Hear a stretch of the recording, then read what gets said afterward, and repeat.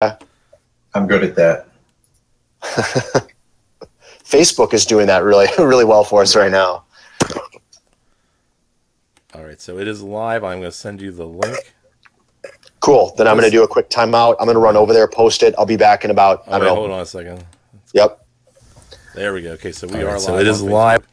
Cool. Or we're live on Here we YouTube. go. Here comes the link.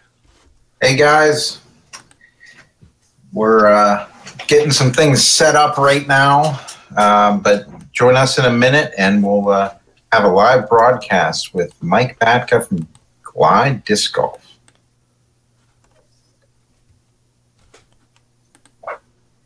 Right.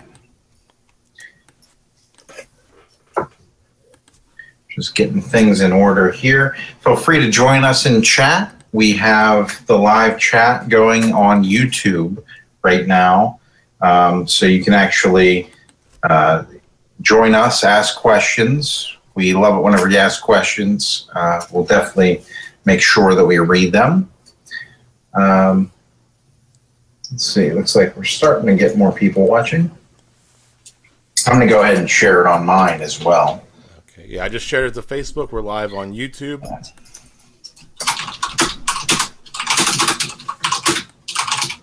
And Mike will be joining us shortly.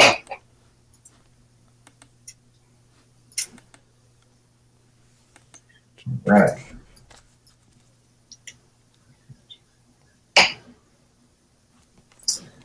So we have a few people watching us right now. Guys, hold on. We'll be getting to the interview here in a moment.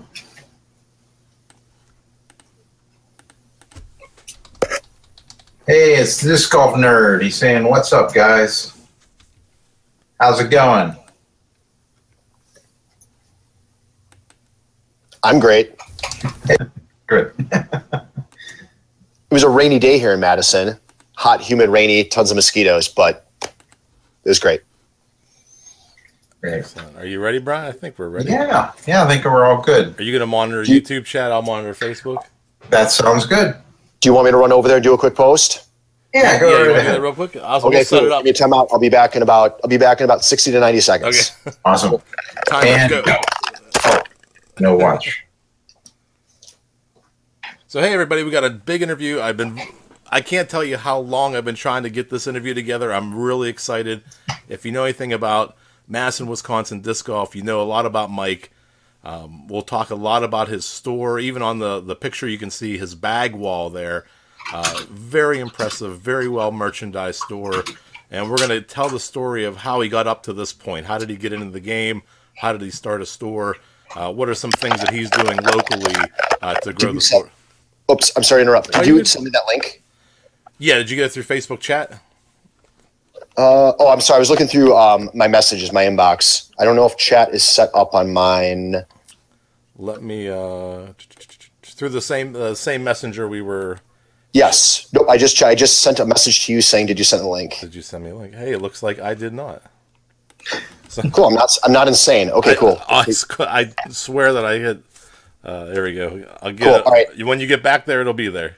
Okay, cool. Thank you. I did not. The Disc Golf Nerd's asking us how long have we been doing live broadcasts. That's we've been doing them off and on for the past few months. We've been giving it kind of a little try. I think if this is a better format than these podcasts where we're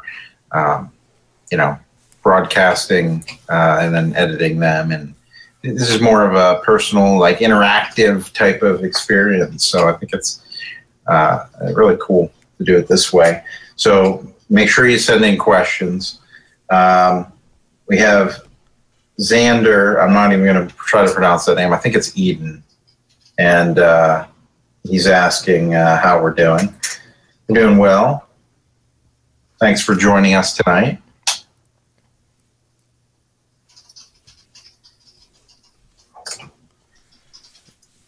This is I'm really excited. We were just talking with Mike a little bit, getting set up and everything, and it sounds like a really interesting person to interview here. So definitely be excited.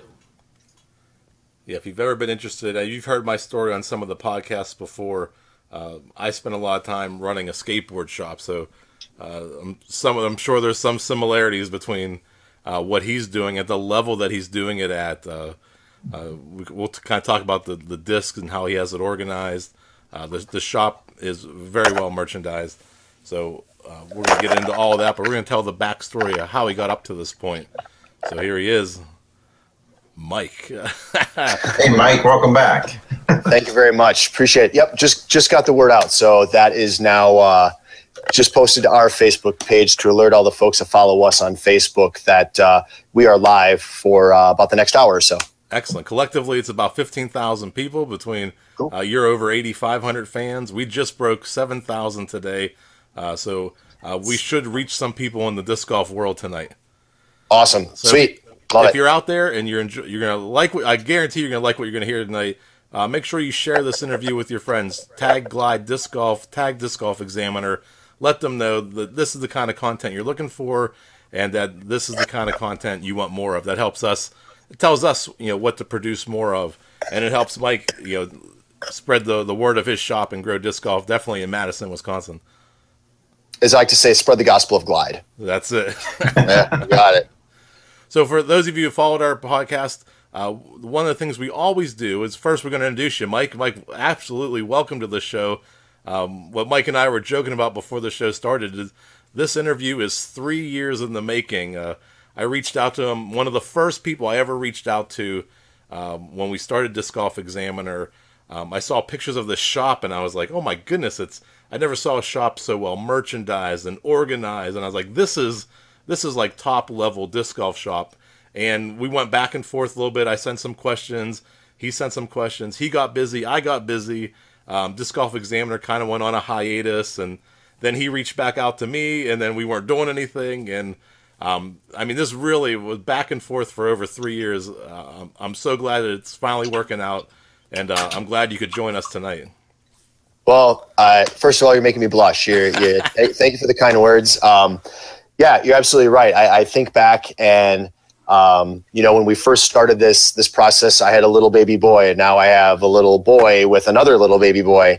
And from the timing not working out to hiatus to shop remodeling to you name it. So no, I was kind of chuckling about that maybe a hour ago as we were kind of getting ready to hook up here. So I thank you for your time. I'm excited to be here, and looking forward to it. So I thank everyone who is taking the time to watch us tonight. Excellent. And one of the things we always start at every time we bring somebody new into the show is we always start at the beginning. We want to hear your story and how you got to this point. And we want to know, how did you get started playing disc golf? Do you remember the first time you went out? Absolutely. So I'll even go back a little further. So for those who don't know about Glide, we're a disc golf pro shop and disc golf apparel line here in Madison, Wisconsin. And I've been running this shop now for over 9 years. It's our 10th season. And I was born in Chicago, lived there for 8 years. My family then moved north, about 2 hours north of Madison, to a town, Wausau, Wisconsin, kind of small, medium-sized town. I went to the only high school in America with 2 NFL Hall of Famers. I don't know if that's still the case. I think it is. And you like to say their names, and most people don't even know who they are. So Steve Otto and Elroy Crazy Legs Hirsch. Come on, what an awesome name. So I went to school here in Madison. And while I was here, I remember my sophomore year, someone in my dorm showing me golf discs. And I enjoy throwing the Frisbee around a lot when I was growing up. And I remember seeing them and just going, well, there's some course on the west side of Madison, but I'm a student here on this big campus. I don't have transportation. So I really didn't pay much attention to it. But fast forward a few years later, I was maybe my second year out of college. I was living in, I think in that time I was either in Michigan. I spent a year in Michigan, and I then moved to Milwaukee and spent some time there. That's why I kind of really got into disc golf. But I believe I was in Milwaukee. I went to go visit one of my best friends, Nate. He was working in Valparaiso, Indiana. And if you've ever been there, it's a small town, and there's just frankly not a lot to do for people in their mid-20s. So I went to visit him, and he lived right next door to a park, and it was Rogers Lakewood Park. And there's a disc golf course there. And my friend didn't know anyone, so he kind of went there, and I think he joined the club and got a couple of discs. And so he's like, "Do you want to try disc golf?" And I said, "Cool, sure." So we went there, and we had a putter and we had a driver. And so every other hole, one of us got the putter, one of us got the driver. And if I'm not mistaken, it's even more than 18 holes. And we played the 18 or the 24 or the 27 holes. And I loved it. It was super fun. And so when I was done visiting Nate, I went back to Milwaukee, where at the time I was working in personal finance. And I quickly got online. I wanted to find out where the nearest course to where I was, was it close to where I lived? Was it close to where I worked? And I found out that Batka Park was just 5 minutes from where I worked. And I looking back, was so lucky to be working there and to have it so close. And then I looked up where could I find discs, and actually a girl I worked with said, "Oh yeah, you live on the River West neighborhood. What street are you on?" I said, "Humboldt." "Yeah, just go a few blocks south, corner of Humboldt and Brady. There's this place." And I might have got my discs at the coolest named place that sells discs in the world. I don't know if anyone can top. Please join the chat. If you can beat Art Smart's Dart Mart and Juggling Emporium. Oh my goodness. So yeah. So I went in there, and my first two discs, I still remember, it was a blue DX Innova Birdie and an orange DX Eagle. And I was hooked. I knew my roommate. We went to high school together. He had just moved to Milwaukee at the same time, but I really didn't know anyone else. And I was making some friends through work and stuff. But I really just disc golfed as much as I could. I absolutely was just hook, line, and sinker.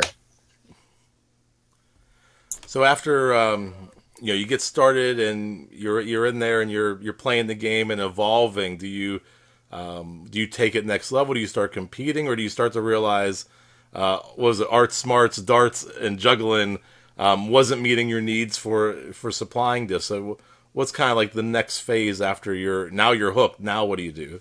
No, well, first of all, Jim from Art Smart's Dart Mart and Juggling Emporium, who's still there today, is awesome, and I'm sure if I didn't own a disc golf shop, would be taking care of every disc golf need that I have. No, I was just this incredibly avid recreational player, and I grew up as a person who was, I always say I was very athletic, but not a great athlete. And I did track and baseball, and unfortunately they were at the same time in the spring. So I did track when I was a freshman, and then went to baseball, which I was more passionate about. But when I got to college, other than playing some intramural sports and stuff like that, I didn't have that athletic outlet. So when I discovered disc golf, that was huge for me. And I still remember on a Friday night, I was at Batka, and I was teeing off. I got done with hole number 2. I was going over to hole number 3 to tee off. There was a man and a woman sitting on a bench. And the guy I recognized, just having seen him on the course before, and he said, "Oh, you can play through if you want." And he was, "Do you mind if I offer you a suggestion?" I said, "Sure." And he goes, "Try this." And I kind of tried it, on the fly, and it didn't really work. But and that guy actually turned out to be Mark Peterson, who is the longtime course pro at Batka, and a really influential person for getting me kind of really immersed into the sport, but it also a guy who's just left a really big impact on the Milwaukee disc golf scene. And while I started there, and I've been away now for almost a decade, there's still a huge place in my heart for the Milwaukee disc golf scene. And so Mark kind of gave me this little words of advice. I went and played through, and then of course I'm playing it like Sunset Friday. Well, where am I Saturday morning at early? I'm back at the course, and the way the holes work, I'm getting done with the round. I'm teeing off in 17. Mark comes out on 3, and they kind of parallel each other. And he goes, "Hey, how did that piece of advice I gave you go?" And I went, "Whatever. I'll keep working on it." He goes, "Are you going to play another round?" And I said, "Yeah." He goes, "Do you mind if I join you?" I said, "No, of course not." So he jumped on 17, played 17, 18. Then we played a round together, and just kind of took me under his wing, and was just encouraged me to get involved. He ran one of our local leagues that was Saturday mornings. I got involved with that. Just had a great experience from that. Started meeting more friends through disc golf. Then took the next step, joined the PDGA. I'm PDGA number 20983. I started playing in tournaments. A few years after running tournaments, I said, I was at one tournament where I felt we did get a little shortchanged. And I said, gosh, a new course opened up in the area. I'm going to run an event there. So I ran an amateur-only tournament at the time. I will still stand by where I bought my discs at like the coolest sounding place for a disc shop, better than Glide. Art Smarts is like that you can't touch that. Yeah. My amateur-only tournament might be the coolest named amateur tournament to exist yet, which was the Wham Bam Thank You Am. And I ran that for 4 years, from 2004 to 2007. And the only reason I'm still not running it today is that I wasn't really passionate about what I was doing.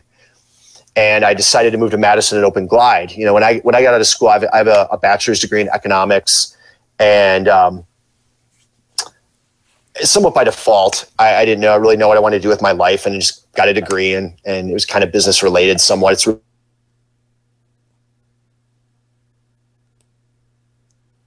We might have a little technical difficulty there. Let's see if he refreshes and pops right back. Well, we'll give him a second there. Almost. It's not me this time, I'm glad. No, we've lost Brian before.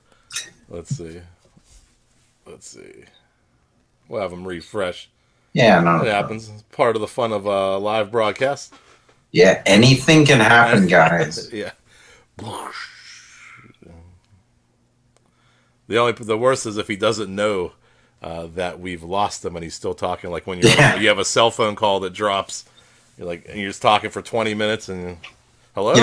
Actually, we have the disc golf nerd right now saying that his first disc or his first putter was the DX Birdie as well. Oh, okay. So very cool. I haven't actually got to throw that. Maybe if the disc golf nerd's on, he can tell us how that disc flies. That would be fantastic. Hey, we have someone named Rob Lee on right now. He says, Mike is one of the best people I've ever met. Oh, nice. Yeah, if anybody wants to hop on, we can take some few guests while we're working for to get Mike back on here. I'm trying to reach out to him. Yeah, absolutely. Xander saying that his first disc was a Gateway Wizard. Disc Golf Nerd is saying it's a very outdated lid type disc, pretty straight overall. Hey Rob, why don't you tell us a story on the chat? Let me know why do you say that about Mike? Was there a story there? We'd love to hear it. I'm hearing something. I'm seeing something. There he is. Hey, Mike. Welcome back. Oh, maybe. There he is. Hey, there. Can you hear us? Hey. All right. So I was like, wait a second. These guys aren't moving their faces. And I was thinking, can you guys hear me? Right. So where did I leave off? You were just saying you were running that tournament, but you weren't passionate about it. You were just moved up, and that's when you were starting the store. Is kind of where. Gotcha. So I think so. Yeah. So I ran that tournament for 4 years, moved here. That's why I'm not running the Wham Bam Thank You Am anymore. What I was getting at is I'd always had a lot of, kind of fun growing up and with jobs. I'd worked in the athletic department when I was a student at the University of Wisconsin. I worked for some minor league baseball teams, some independent collegiate, kind of minor league-like teams. If you're out in the Northeast, the Cape Cod League, or here in the Midwest, it's called the Northwoods League. And I had I wanted to go into that. So out of college, I had a unique opportunity. And so my first job out of college, I had the coolest company car that is out there. My first job out of college, I drove the Wienermobile for Oscar Mayer. And I did that for a year. So I got to drive around I think it was 27-foot long hot dog. And I drove all over the country. And that was an internship. So I got done with that, wanted to go back into sports. And so I went to the baseball winter meetings, had all these job offers, took the lowest paying job offer that I received.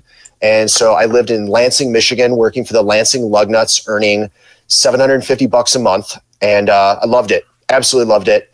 But when I got done with that, I had opportunities to move to Massachusetts and work for a team just north of Boston in Lowell, Massachusetts. Fun facts about Lowell. Birthplace of the Industrial Revolution, and next to Venice, the second most miles of canals. Much cleaner city now. Also, at one point, the focus of a HBO documentary called Cracktown, USA, but they don't like to talk about that. So I digress. Lowell, we probably just lost a few viewers in the greater Lowell metro area. Viewers, don't leave us just yet. Well, yes, we'll throw in a Pittsburgh comparison. Pittsburgh is like Venice. We have the most bridges. I think second to Venice. There we go. Cool. So I decided to get out of sports because I was afraid of being, 30, 35, 40 with little to show for it. I just said, this is kind of silly.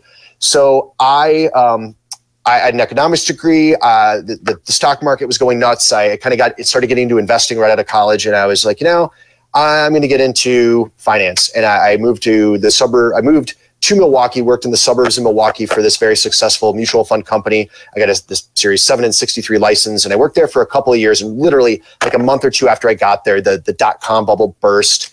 And I did that for a couple of years. I did outside sales for a company for a year. And then I decided I was going to look into going back into get a second degree. I was going to go into teaching. And so I went back to UW Milwaukee for full-time for a semester, and I started working part-time at UPS. And then I replaced my supervisor, and then I was offered a full-time position, got into sales, and I did that. But, just wearing a suit and tie to work every day, it's fine. I have nothing bad to say about UPS. It's just I wasn't passionate about shipping, and I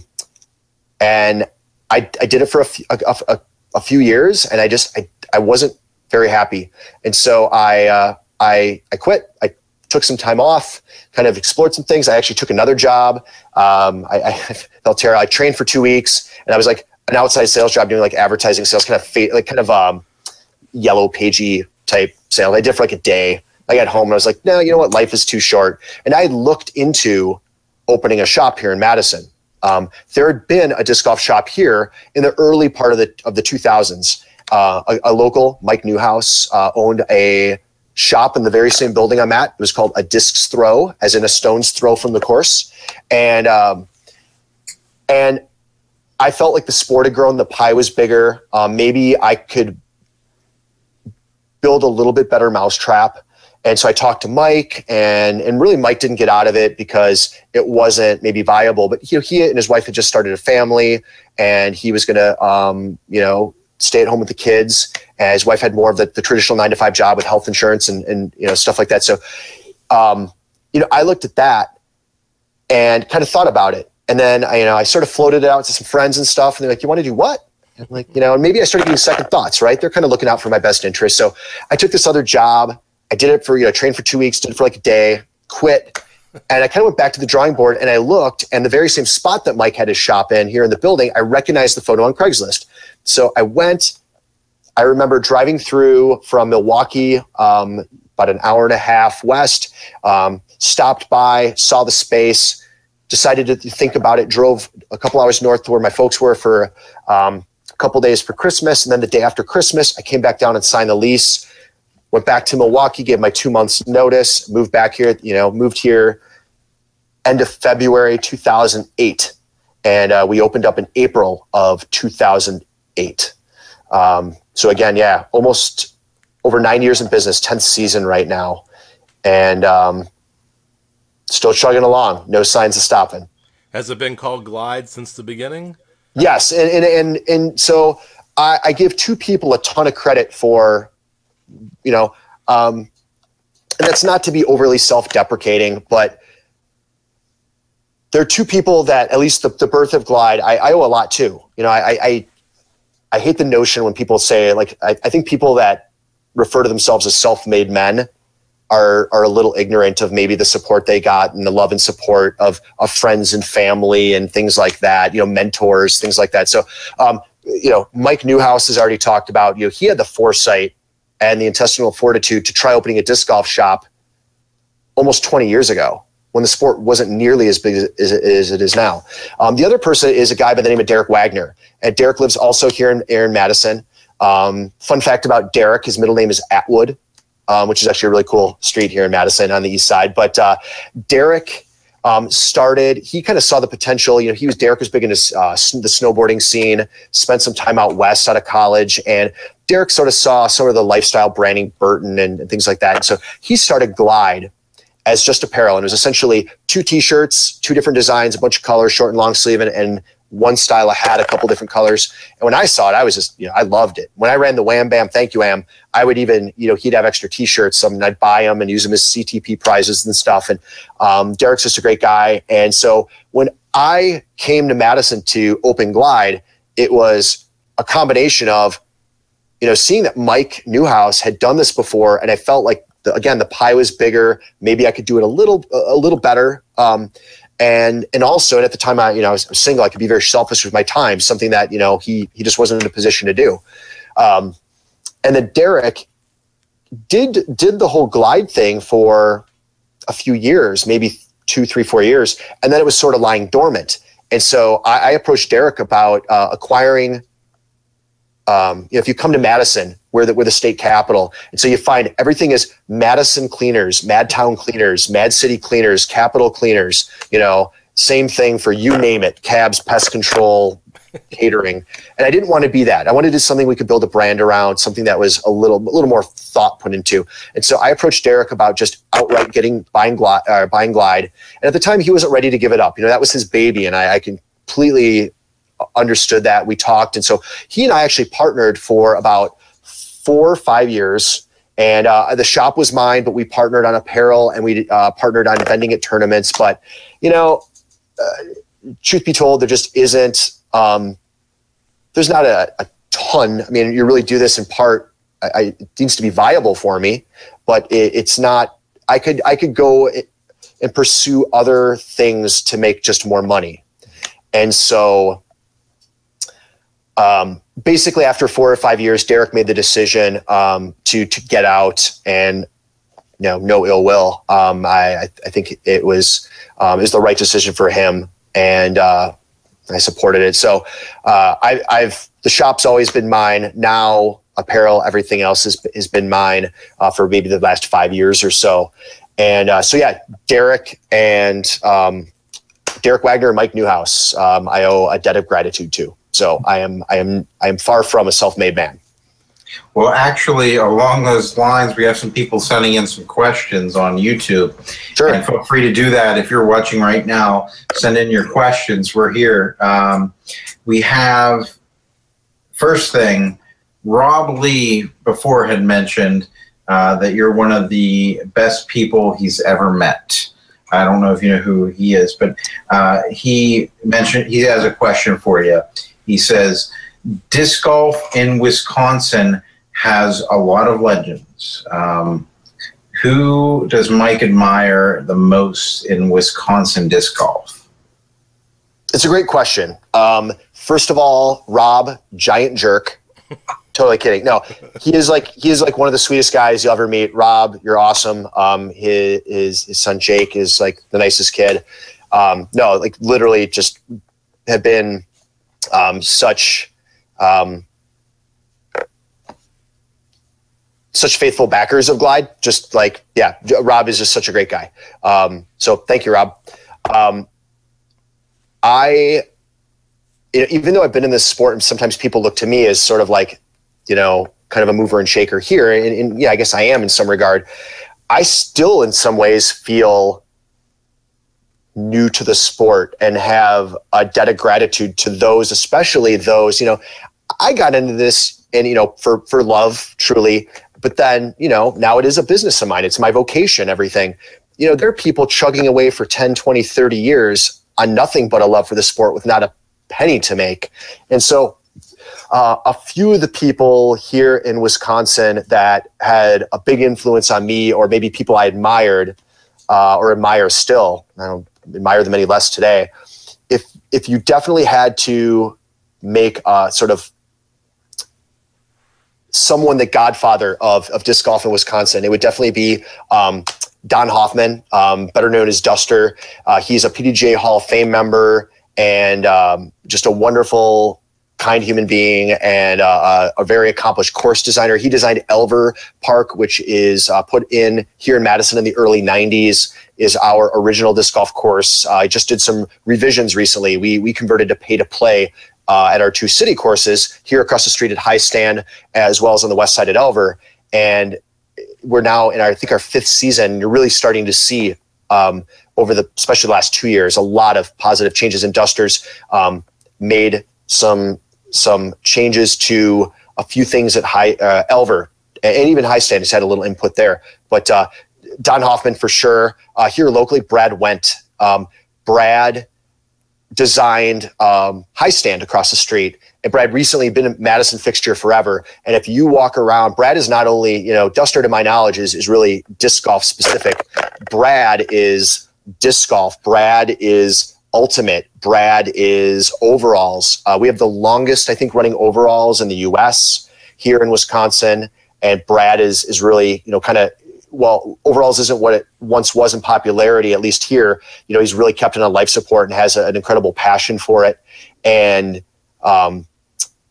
you talk to anyone in the know around Ultimate, and Ultimate's huge here. We have something called MUFA, M-U-F-A, the Madison Ultimate Frisbee Association. I think there's something around 5,000 active members that play Ultimate here. And we have one of the best, we have a professional Ultimate team here, the Madison Radicals. Very well attended, a really cool venue, just blocks from our state capitol. And one of the owners and the manager, and I think during blowouts he plays sometimes because he's around my age. I mentioned to Tim when I first met him, he's a neighbor of mine. And I said, do you know Brad Wendt? And it was almost like, are you kidding me? Like, yeah, Brad's a legend. So Brad Wendt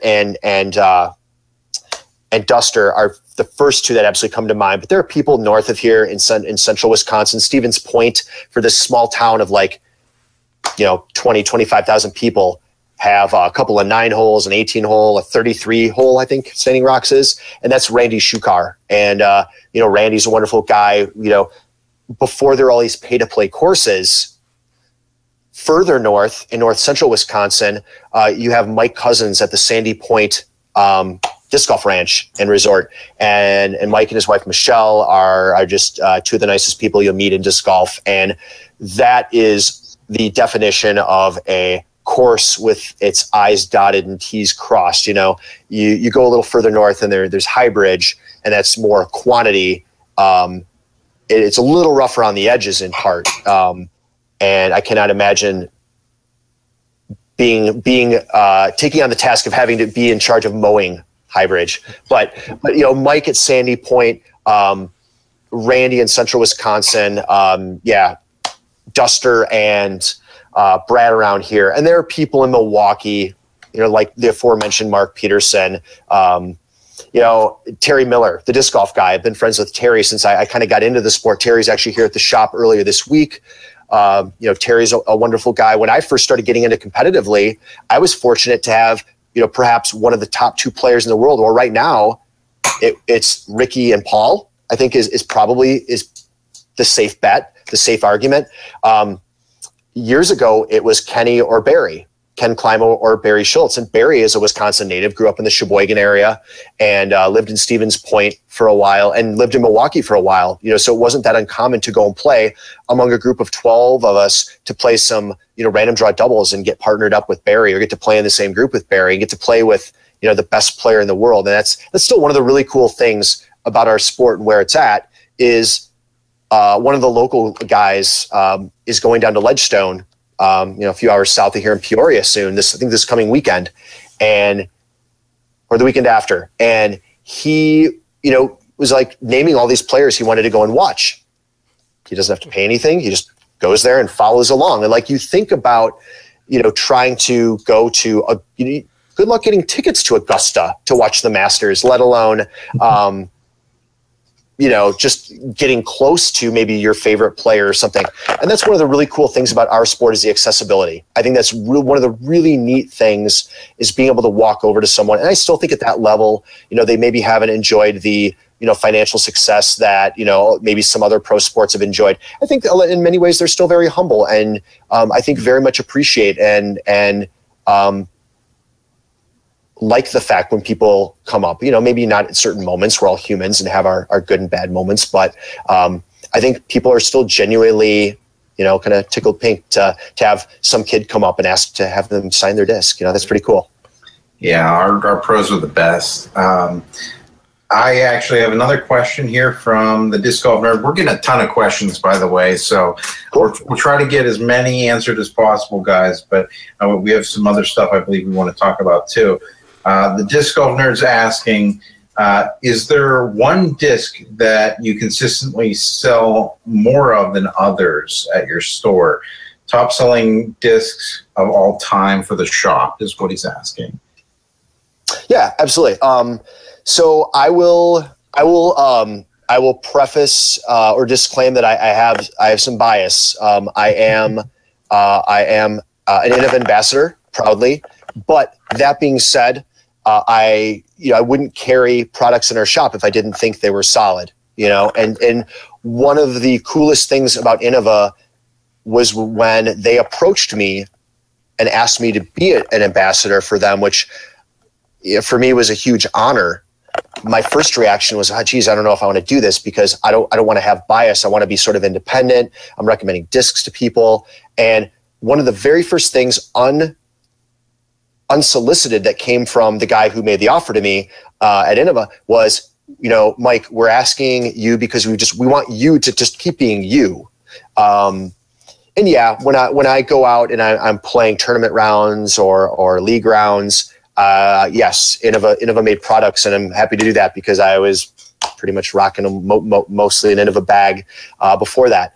But they understand if I need to go across the street, we're fortunate next to High Stand, there are a couple of athletic fields. It's a perfect kind of pseudo driving range. And they understand if I want to go out there and, Latitude 64 or MVP or Discraft come out with a new disc, and I want to be able to speak with firsthand experience about, my take on the disc. They understand that's part of me owning a shop, and they're not asking me to be some Innova cheerleader.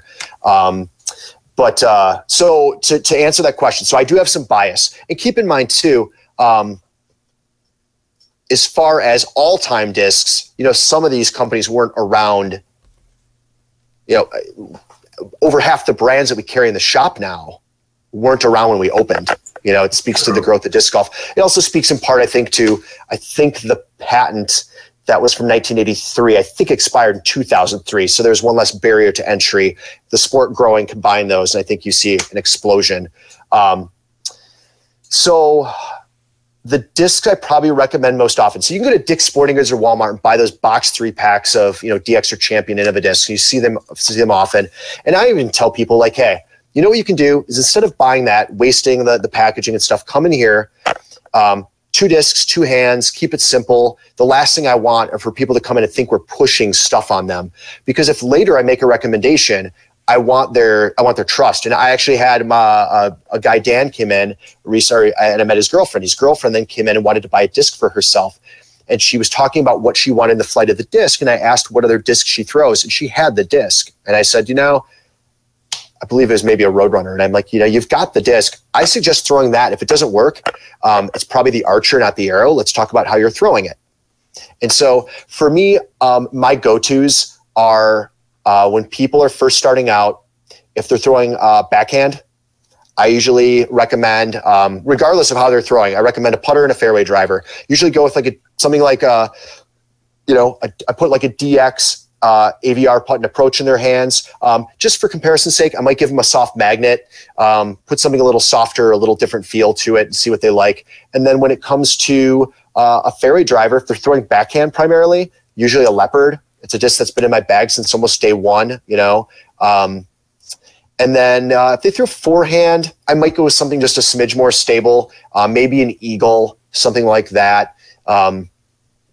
And I usually recommend a little bit more durable plastic. So, if you go to Dick's Sporting Goods to buy the box 3-pack and you're spending about $30, I tell them to spend almost the same amount, maybe a few bucks less. Don't waste the packaging. We just give you the DX AVR and maybe a Pro, Champion, or Star Leopard, 2 discs, 2 hands. The goals are learn to get the feel for putting, learn to throw not necessarily a long but a straight drive, and then learn where the transition is between the two. Where I always tell people a putter in disc golf is a lot more versatile. It's really like a putter / 9-iron. Where does what range is where you stop using your putter and start using your fairway driver?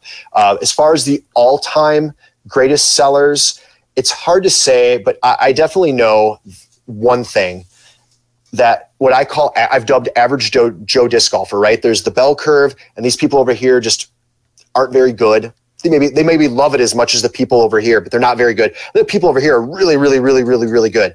And but most of us are right in the middle, right? And average Joe disc golfer does really well with discs that have moderate turn and moderate fade. You're talking about -2 discs. And so the disc has been out for over 15 years. And I bet every year one of our best-selling discs is a Valkyrie. With that, for over 10 years, the Beast. There's that saying, all things in moderation, right? Like, have a beer here and there if you're of age, not by the gallon. Have ice cream, not by the gallon, right? And it's sort of the same thing, moderate turn and moderate fade. You want something, with just a nice little shallow S out of it. And for the average person, discs like Valkyries, why right now is the Shrike from Innova so incredibly popular? High speed, but like moderate turn, moderate fade. The Turn from Innova, also same thing, moderate turn, moderate fade. So all-time best sellers, the immediate 2 that come to mind, Valkyries and Beasts. Thanks, nerd. Yeah, and we do have other questions. Do you want to ask anything more? I'll be a little. Yeah, let's. I'll fly through a few more rapid. Let's hop back in the interview because I really want to get to the shop. Sure. 3 years ago when we started to set up this interview, the absolute very first thing I noticed was your logo, this clean, crisp, well-designed. Then I saw pictures of your store, and you started talking about branding. You started talking about putting this together into something that it's different. It's different than a lot of shops that you see out there. And what was kind of the concept behind, we see the bag wall to back behind you right there. You see the disc displayed almost like an Apple store. I mean, what was the concept? How did you get to here once you first opened those doors up? Yeah. So when I made the decision to just go for it, the decision was, the game plan was, okay, you can put a lot of discs in a pretty small space. When a disc throw was here back in the early 2000s, and I went in that shop, you can put a lot in a small space, but what you often find most retailers do, because they're provided by some of the manufacturers, these wire racks on the wall, slat wall, and I just never found them. They go about 10 deep, and if you want to get to the 8th or 9th disc, they're really hard and cumbersome to get the disc out, and then maybe it's up here, and maybe it's down there, and if you're 6'6", the ones on the bottom are a pain, and if you're 5'3", you can't reach the ones on top. And when I was in high school, I worked at a music store, and to date myself, it was called Tape World. Yeah.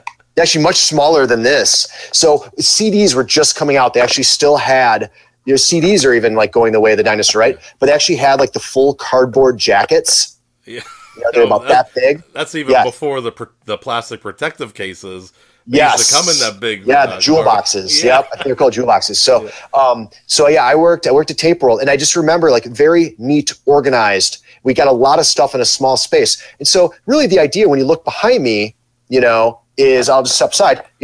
When you look at this, a lot of people have commented to me that it feels a little bit like a record store. And that's sort of the idea. Like when I would go to a tournament, I liked the functionality of seeing some guy lay down 8 or 10 bins of discs on a table, and you could sort of, go through them, but you'd stand there as it was comfortable, and you kind of move your way along and look through them. And I thought that was, I like that functionality. So I am very fortunate.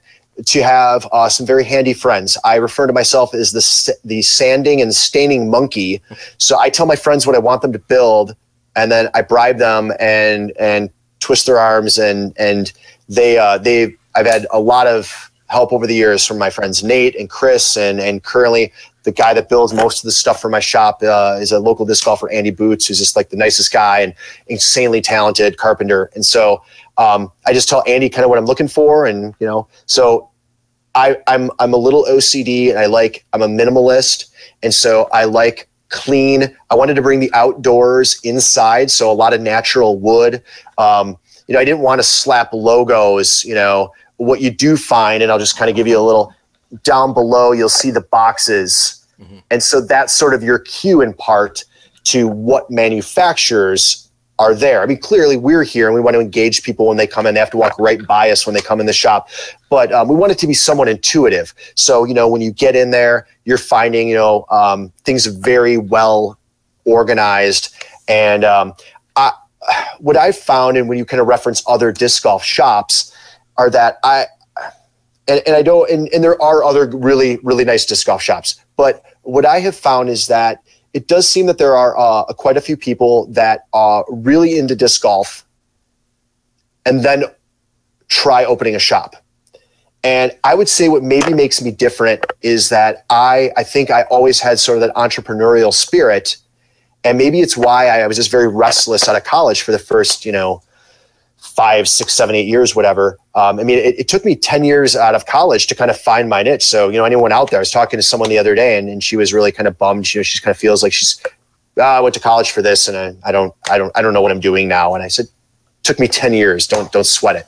So, I find that some other people who have opened disc golf shops, some have already come and gone here in Wisconsin, and they maybe see on the surface what we are, but don't understand the work behind that's gone into it. And they are disc golfers running a shop. I'm a shop owner who disc golfs, and I get joked around here. I went and played our Tuesday league yesterday morning, and I posted something on Facebook. I'm like, hey, can we get a group together for 9 a.m. so I could play before the shop open? We have a rolling tee time start, kind of single big handicap league, a Disc Golf United league. And so, people were like, what, you play? And to put in perspective, and also I work a lot. This is my busy time of year. My wife and I have 2 young boys. At the end of the summer, they'll be 2 and 4. So, very busy with that. And so this year, I was on vacation. I played 2 rounds and I played 2 league rounds. I played 4 rounds of golf this year. Last year I played 6 rounds. And then I think since I've opened the shop, there at least have been 2 years where I have not played a round of disc golf. And I work across the street from a disc golf course. But I love running my business. So sometimes people ask me if it drives me nuts. And, if I think about it, maybe a little bit too much, but I try not to think about it. But I love running my business. And I really want to make this sort of that central hub of disc golf here in Madison.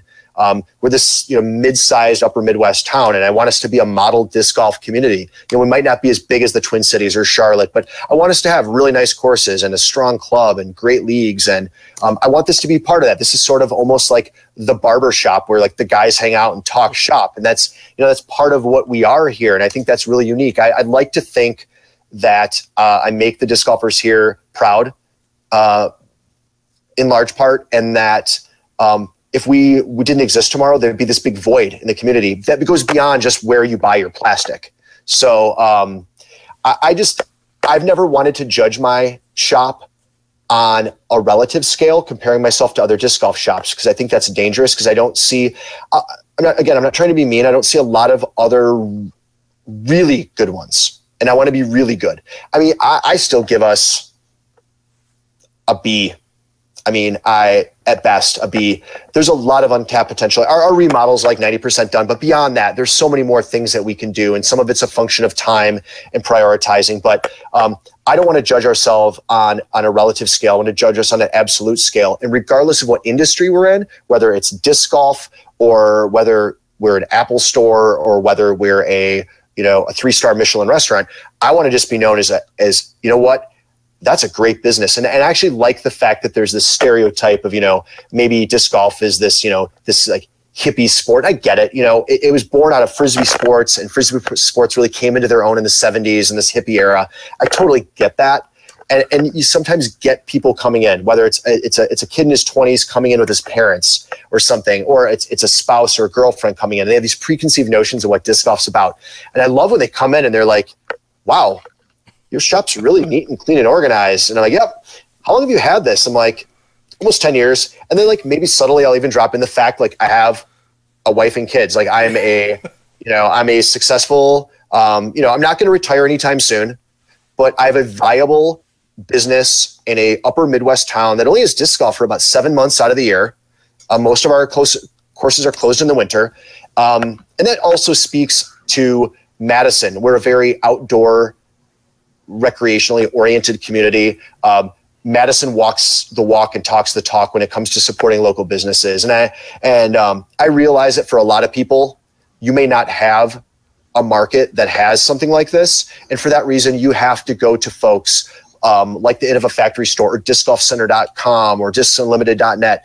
I totally get that. And even some people we don't have everything. And some of my locals will come in almost apologetically. And I'm like, don't sweat it, man. Like, it's on us. Like, you need a 172 hot pink. I had flat. You wanted domey. It's all good, man. And so, for us, I don't know. I lost track a little bit of where I was going with it, but well, I think go ahead. I mean, shop ownership is a lifestyle in itself, and we were talking about my history. I had a skateboard shop for 8 years, and the first thing that went was if I wanted to run a good shop, I had to not skateboard. Like, it took everything I had to make a great shop, and I understand that. Not if everybody comes in your doors understands, why aren't you playing, or what are you doing with your time, or they see this and it looks so easy, right? Like, this just happens, right? Like, there's no work behind it. You just come in. What an easy life. Yep. You come in, you open some boxes, and then you go I signed home. the lease. I signed the lease, man. I came, I unlocked it, I flipped on the lights, and it was this. No, I mean, to put in perspective, like, no, you're absolutely right. There is a saying out there that retail's for suckers, and I think like there is a little bit of truth to that.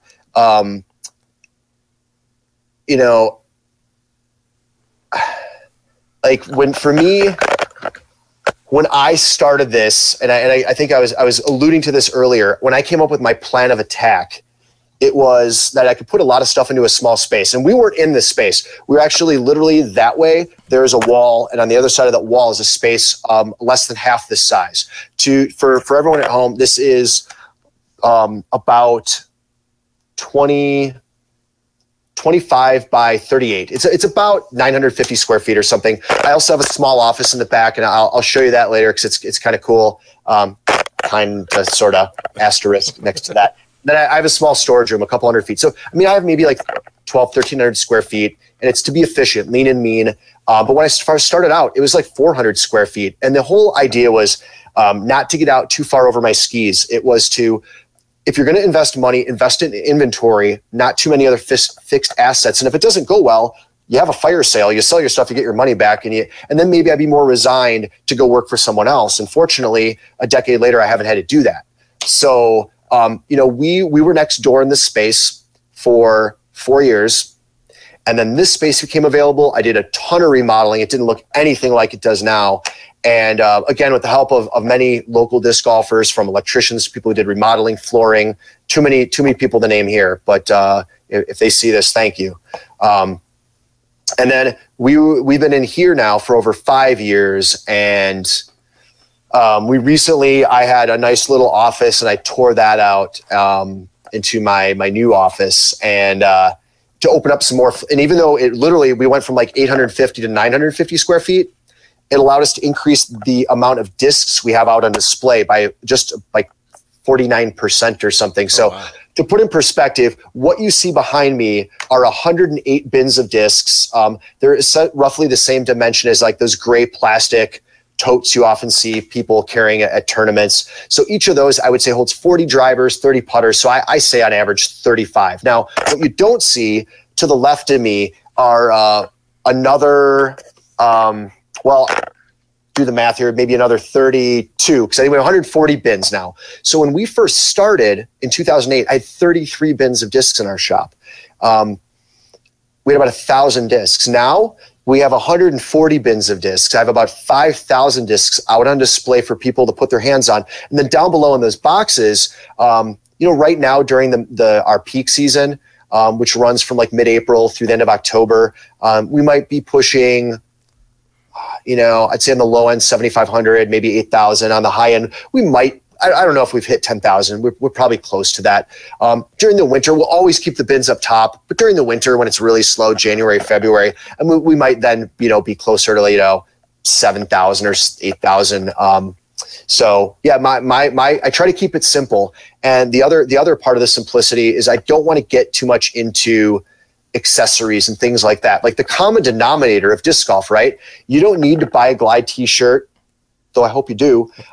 You don't need to buy a basket. You don't need to buy even a disc golf bag, but everyone needs a disc. So you better do discs well if you're going to be a disc golf shop. I don't want you to come in and see that you've got all these accessories behind your register, and then I ask for something like a Valkyrie and you don't have one. Yeah. So and I want a good selection. I want different plastics, different weights, different colors, and so for us, it's really simple. Do really well with discs. Also, do well with bags, because that's sort of the next thing that people buy. And then, we also carry a couple portable baskets, just two different models. We also carry, kind of associated with the bags, we carry Zuka disc golf carts. They're backpack and disc golf cart, and those have done really well. And then we do have, for branding purposes, we do have our own apparel, which I can talk a little bit more about later. But we also, right now, our apparel is a little thinner. We actually partnered up with that professional Ultimate team, the Radicals, and we are a retail partner of theirs, kind of trying that out right now. Nice. Trying to drive some people who are maybe in disc sports that might not disc golf here to, where they're grabbing a Radicals trucker hat, maybe think about throwing a disc on a disc golf course instead of just playing Ultimate. You spoke a little bit about the physical transformations of the store. You were next door, you moved over, you expanded. In that time, that same 10 years, the digital footprint of your store has changed too. I remember seeing you would show pictures of new arrivals and stuff. But recently, I'm seeing you getting a lot more into video to kind of reach out. You're doing live video from the shop or recording video in the shop. What's kind of going on there, and what's some of your strategy, or what kind of information are you putting out there for disc golfers? Yeah, for us, big picture, there's a million different things you can do, and you can only do so much. And you want to focus on kind of what you want to do and do it well. And there's no doubt that, our world is very internet driven at this point, but disc golf, because it's this niche sport, I feel has an even greater presence online than maybe some other interests in our lives or sports maybe do. And so even if not, it's still very significant. The internet plays a very crucial role in disc golf. I think that's safe to say. So, we're brick and mortar. And, often I'll get someone who follows us on Facebook. I'll post for a first run, whatever, and they'll say, what do you charge? And I'll say this, and it's $5 for shipping, whether you're buying one or two discs. And they'll go, oh man, well, that's more than I want to pay. And, they say, oh man, that's a lot more than this website. And I'm like, well, yeah, it's a different business model. We have a different overhead. I've dubbed it the fondle factor. Like, you can walk in here and get your hands on a bunch of Star Destroyers. Are they baby blue, royal blue, like blueberry? Are they domey? Are they flat, puddle top? Are they grippy? Are they a little slick? You don't always get that shopping online. There's some online retailers that are really up in their game, but still the fondle factor is, and there's instant gratification. There's all these different things that come into play. Coming into Glide is a different experience than tooling through a website. It's just different. I'm not saying it's necessarily better or worse, but we just have a different business model.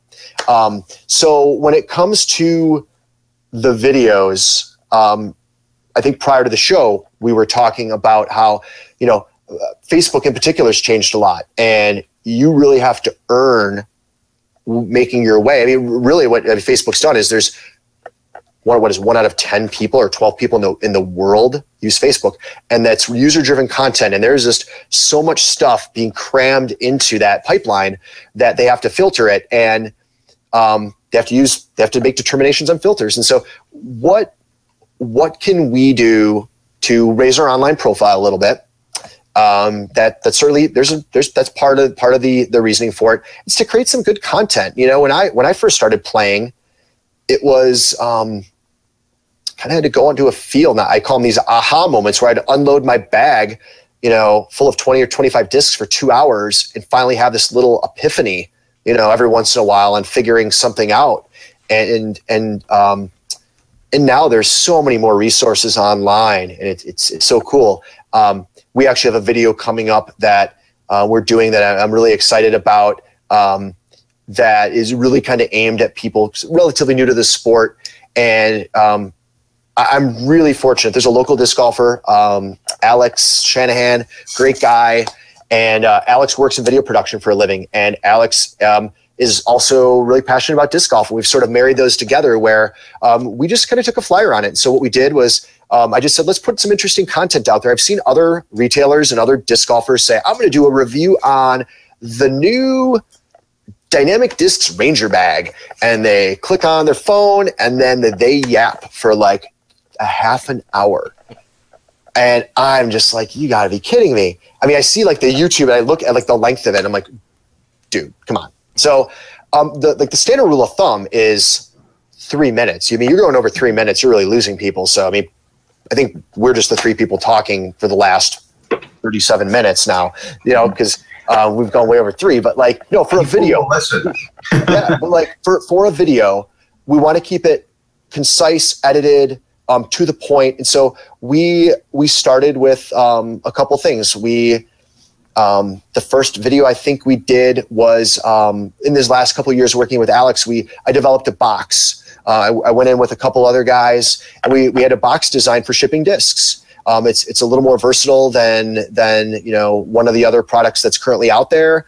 I felt we could be competitive price wise, and so we did a video on. I never thought my first disc golf video would be on just a cardboard box, but it's been fairly successful. A couple online retailers are now using it, and a couple more hopefully this fall will be jumping on board. The timing just hasn't been there yet, and a bunch of people out there who are active on Facebook groups and stuff have been buying those boxes. So that was our first video. And then we're like, well, let's go to a product video. And so we did one for Zuka. We did the disc golf cart. We didn't contact them. We just did it. I made them aware of it. They put it on their Facebook page. We did their disc golf cart, and then a separate video for their backpack cart.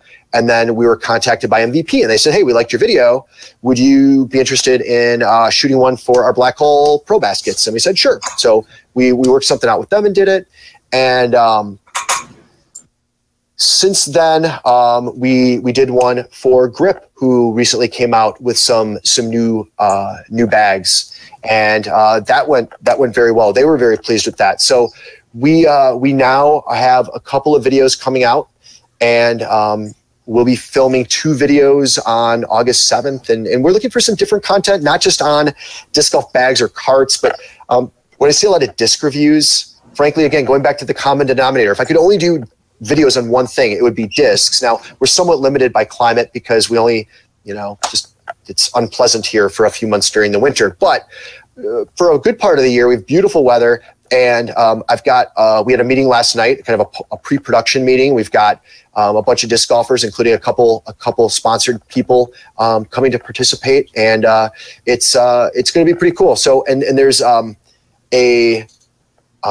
of the storylines from Worlds that people talked about. We're going to be doing a little video to follow up on that. So I don't want to give away too much right now, but we'll be putting that out there. I don't know when. I'm assuming within a week or 2 of when we film. Alex has got a full-time job, so I would hope that we're filming right now on August 7th. I would hope by the middle, maybe by the 15th or 20th or something of August, we'll have those videos out. So it's just realizing like video content text just doesn't get much of a reach. You know, if you have the right photos, but you're still somewhat limited there. Video is where it's at. I mean, there's go do read a couple articles on how to do social media, and video is where it's at. Yeah, you'll find videos of how to do it. Yeah. What you're also saying is just you have to do video. Like video is the king of content right now on social media. Yeah, absolutely. And we do have people sending in a few questions here. Somebody's just wondering, you're talking about bags now. How many bags do you have in your store? Do you carry? And like, do you have a favorite one? I have a couple that I really like. So I'll give people a little look here. And we're short a little bit on some stuff. So, you know, floor to ceiling, I want to have bags, and I want to have bags. I mean, we have bags that start at $15 up to $259, plus disc golf carts that go up to $295. So for me, believe it or not, so for a guy who owns a disc golf shop, I right now own one bag. It is a Innova standard bag, old school, Innova bar stamped, Innova standard bag that I'm rocking right now. I have had, you know, I used a, you know, Revolution bag with quad shocks for, you know, 12 years or something. And now it's like the bag market has exploded. So for me, I look at it in a few different ways.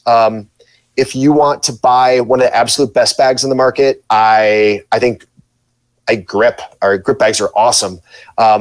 If you are on a budget and you want a backpack, the functionality of a backpack, I think Innova's Hero Packs and Super Hero Pack are great. If you want a great small bag, you know, again, that Innova standard bag I talked about. So, but there are so many cool bags, and it's so much, it's personal preference. You know, some people want the functionality of the really large pocket on the top of a dynamic disc Ranger bag, or you know, they're super simple, and they just they want, you know, something like the nutsack, and they just giggle when they tell their friends they have one. You know, I get that. You know, so. Yeah, for me right now, those are the bags that I really like.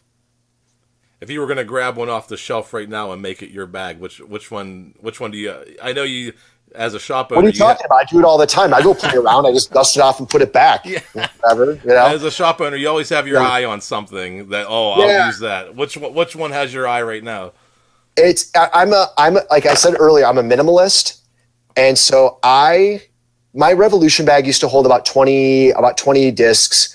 But truth be told, I think I could probably get away carrying 15, 16 discs. And for that reason, I would probably get the new CX bag from Grip. The biggest criticism of that bag is that unlike the B or the A series, it didn't have side pockets. And it was really thin on storage. And even though you maybe carry fewer discs, you still need to carry the other stuff, the birdie bags, the towels, the, you know, whatever.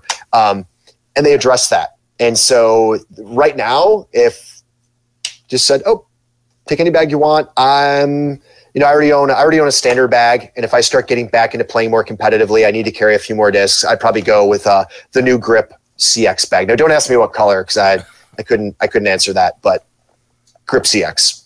Excellent. Now, you said you might be able to give us a little tour so people at home can see all the bins, and even maybe the back office or the storage you said.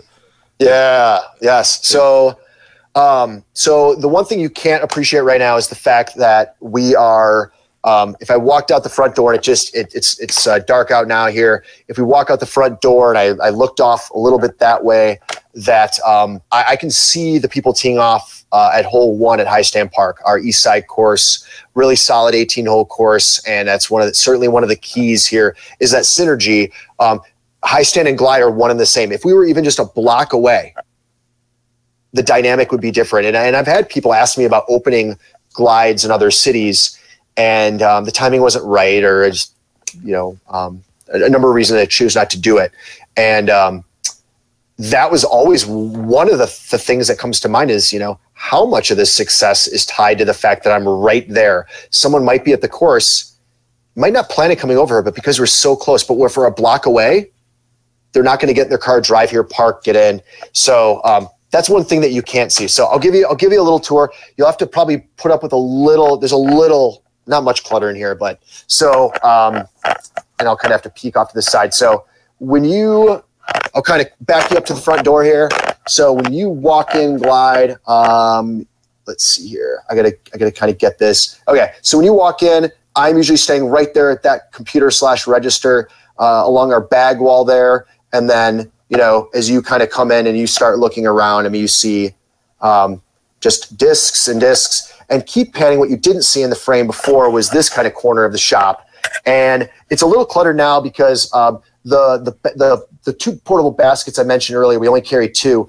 Essentially, it's up in the corner of the Black Hole Pro and the new Axiom Pro. It's still the same basket, just different name, different colors, same price point, same basket. So these colored ones are out in front of the shop between the door and the window on the sidewalk during the day. And then we have an exciting event going on for anyone who owns a Zuka product. We have a bunch of Zuka sent us some prototypes in these boxes of some new products and some new accessories and stuff. And so Friday from 5 to 9, even though we're open usually till 7, we have a sneak peek and some feedback. We're videotaping the feedback, having them fill out some questionnaires, and actually we are giving away all of this stuff.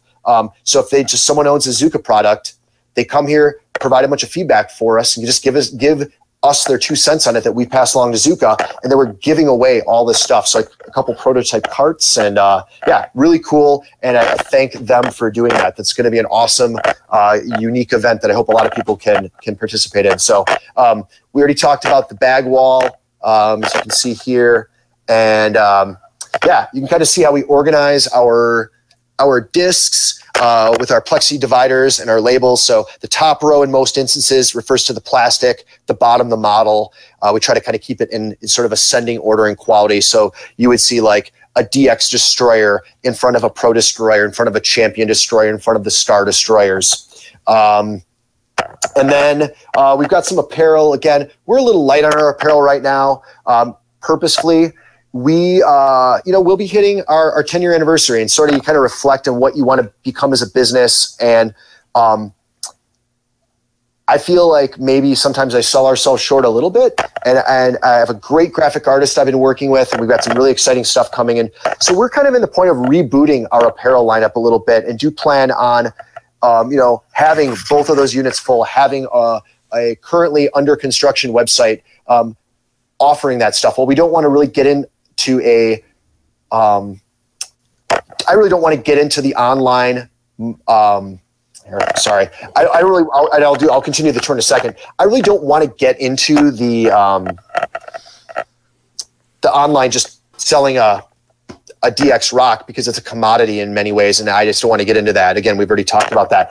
But I do think there's something for branded merchandise with the apparel, custom stamped discs. I still think there's some potential in the marketplace for that. So we do plan to have a bigger presence online, even with our apparel stuff, to look into that, potentially even wholesaling some apparel, but definitely getting back on track with apparel. And, with our 10-year anniversary, kind of looking at maybe the next era or chapter of Glide, possibly a little bit of rebranding, which I've had some recent discussions about. So, some people have been coming in lately asking like why we don't have any hats in stock, or why we only have a few sizes in t-shirts. And it's kind of, I've sort of been pulling back on the reins a little bit, because I don't want to invest in a bunch of stuff if we're going to do some rebranding. So this is the meat of the shop. Again, tons of discs here, more discs in the corner. We carry Innova, Discmania, Latitude 64, Westside Dynamic Discs, Discraft, Legacy, MVP, Axiom, Streamline, Vibram, Gateway. We just stocked their putters, and Prodigy.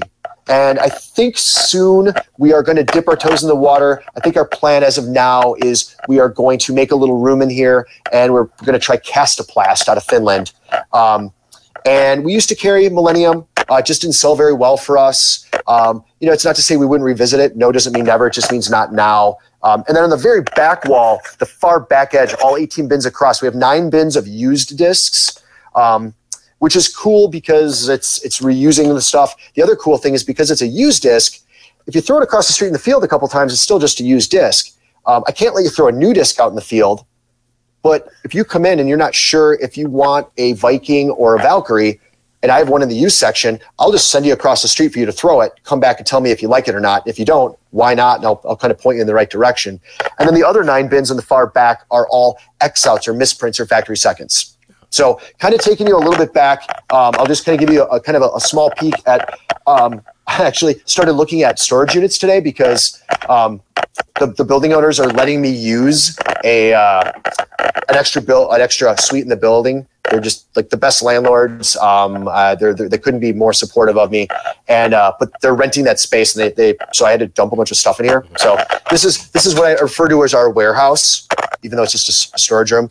So nothing much to it, but you can see we literally have like a whole wall of Zuka bags. Most of this wall are bags with some other stuff.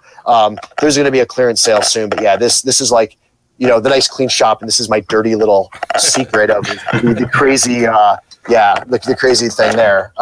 Just all the clutter and stuff. But yeah, I mean, because we can stack all the discs below, it's the portable baskets and the bags and the carts, the other categories we talked about, I don't have room for them out here, so that's where they go in back. And then this is what happens when you own a business for 9+ years with, moderate success, and you tear out your office to make more shop room. What happens is you get a new office, but you don't want to pay for a bigger space, so you convert a closet into an office. So you see the nice paint cans in the back? Yeah, this is what happens when you make it big time, ladies and gentlemen. You go there it is. Into a utility closet, and I made I'll try to get you guys a good angle there. So yes, this is all of the power. Like, look at, like, this thing is like monster handle for, like, I don't even know what gets turned off if I pull that switch. You might shut down the whole city. I know, we might lose our feed.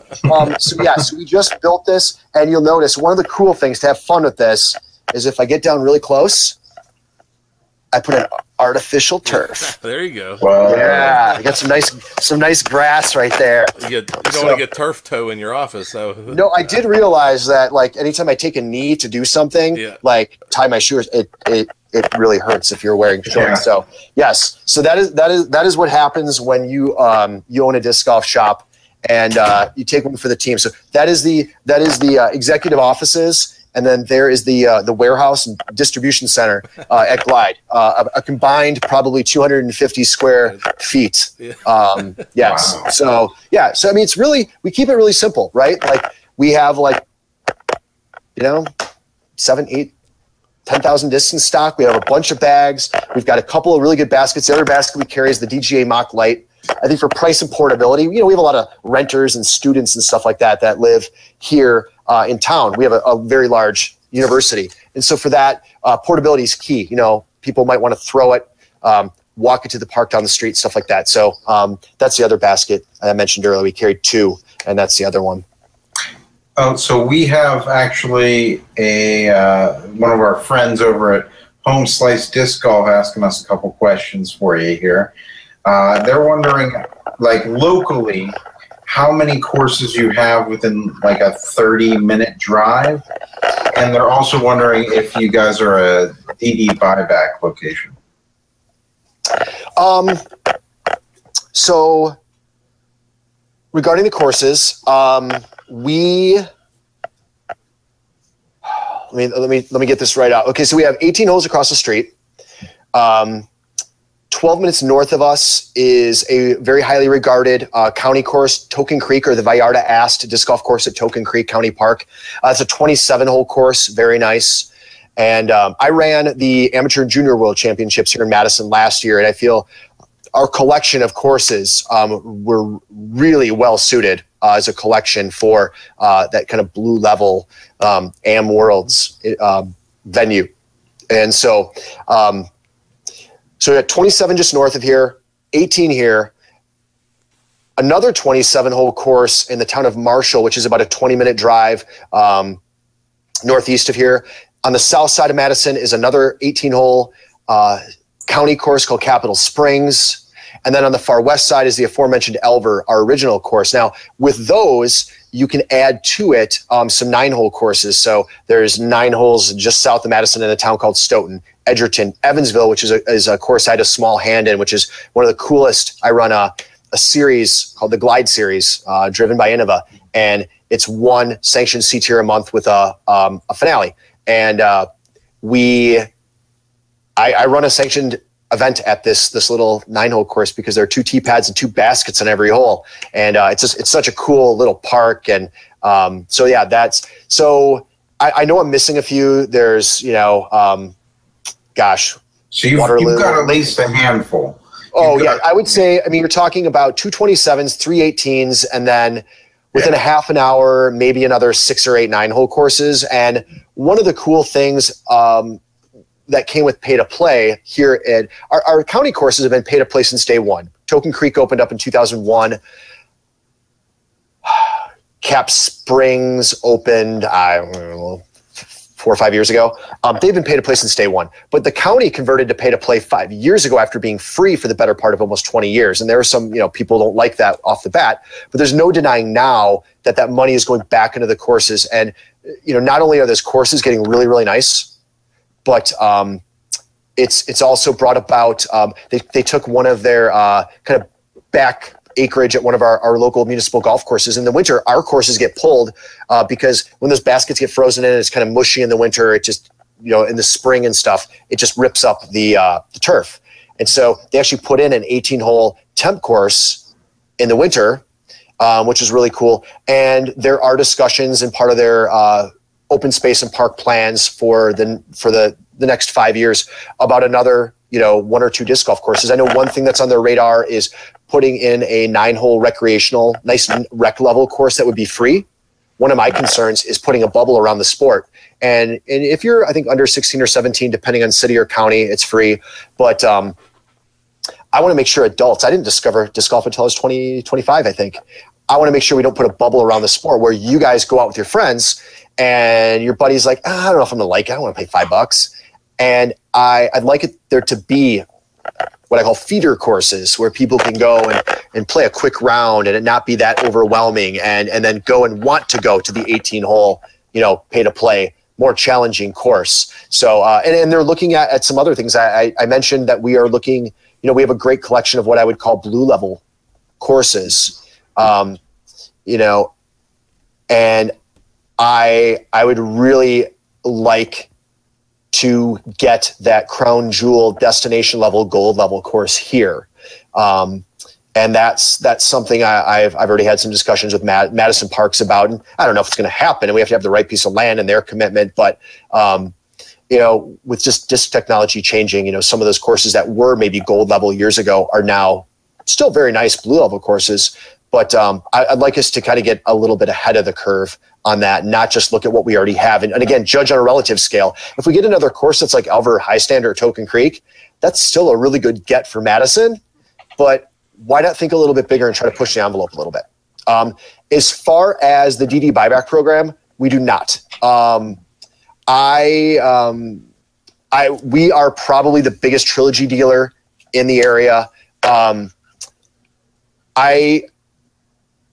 are a couple issues with the program, and I'm not going to go into great detail because frankly, it's kind of boring. I got a couple details on it when they first came out with it. I like part of the concept, but there's a few things I'd like them to change, and it seems to be working for them and some other dealers. So for right now, I'm not doing it. It's not to say I wouldn't, but I've even kicked the tires on the idea of why just do a DD buyback program when we could do our own Glide buyback program and just have it be all of the discs in the shop. So that's, I didn't want to just say, no, we don't do it. I wanted to give you a little bit more. So that's, again, as I think I said earlier, no doesn't mean never. It just means not now. And I would look at it again. Just the last time I looked at it, I didn't feel it made sense for us at the time. You mentioned some of the videos that you've been working on. Yeah. You're going to be filming with sponsored players. Now, does Glide have its own team, or do you sponsor anybody locally? Yeah, and just to put in perspective, so we're really focusing more on like average Joe disc golfer for our videos. We want them to be relatable, right? Like I've always joked that Paul Macbeth could throw a toilet, like a toilet seat, and it's going to look really impressive, right? Like, oh, look at him, Heiser flipped that garbage can lid, 350 and landed nestle up right next to the pin. Like our videos are really meant to be more average Joe disc golfer, but we do have one sponsored player here in Madison who is going to be participating in the next video as of now. That person is. And then there's another player who's from Wisconsin who is gotten a little bigger on the radar. And it just happened to work out where he's going to be kind of available, and we want to take advantage of that and do something. So so we're hoping to do some stuff. One of them is going to be a little bit more about get to know the person.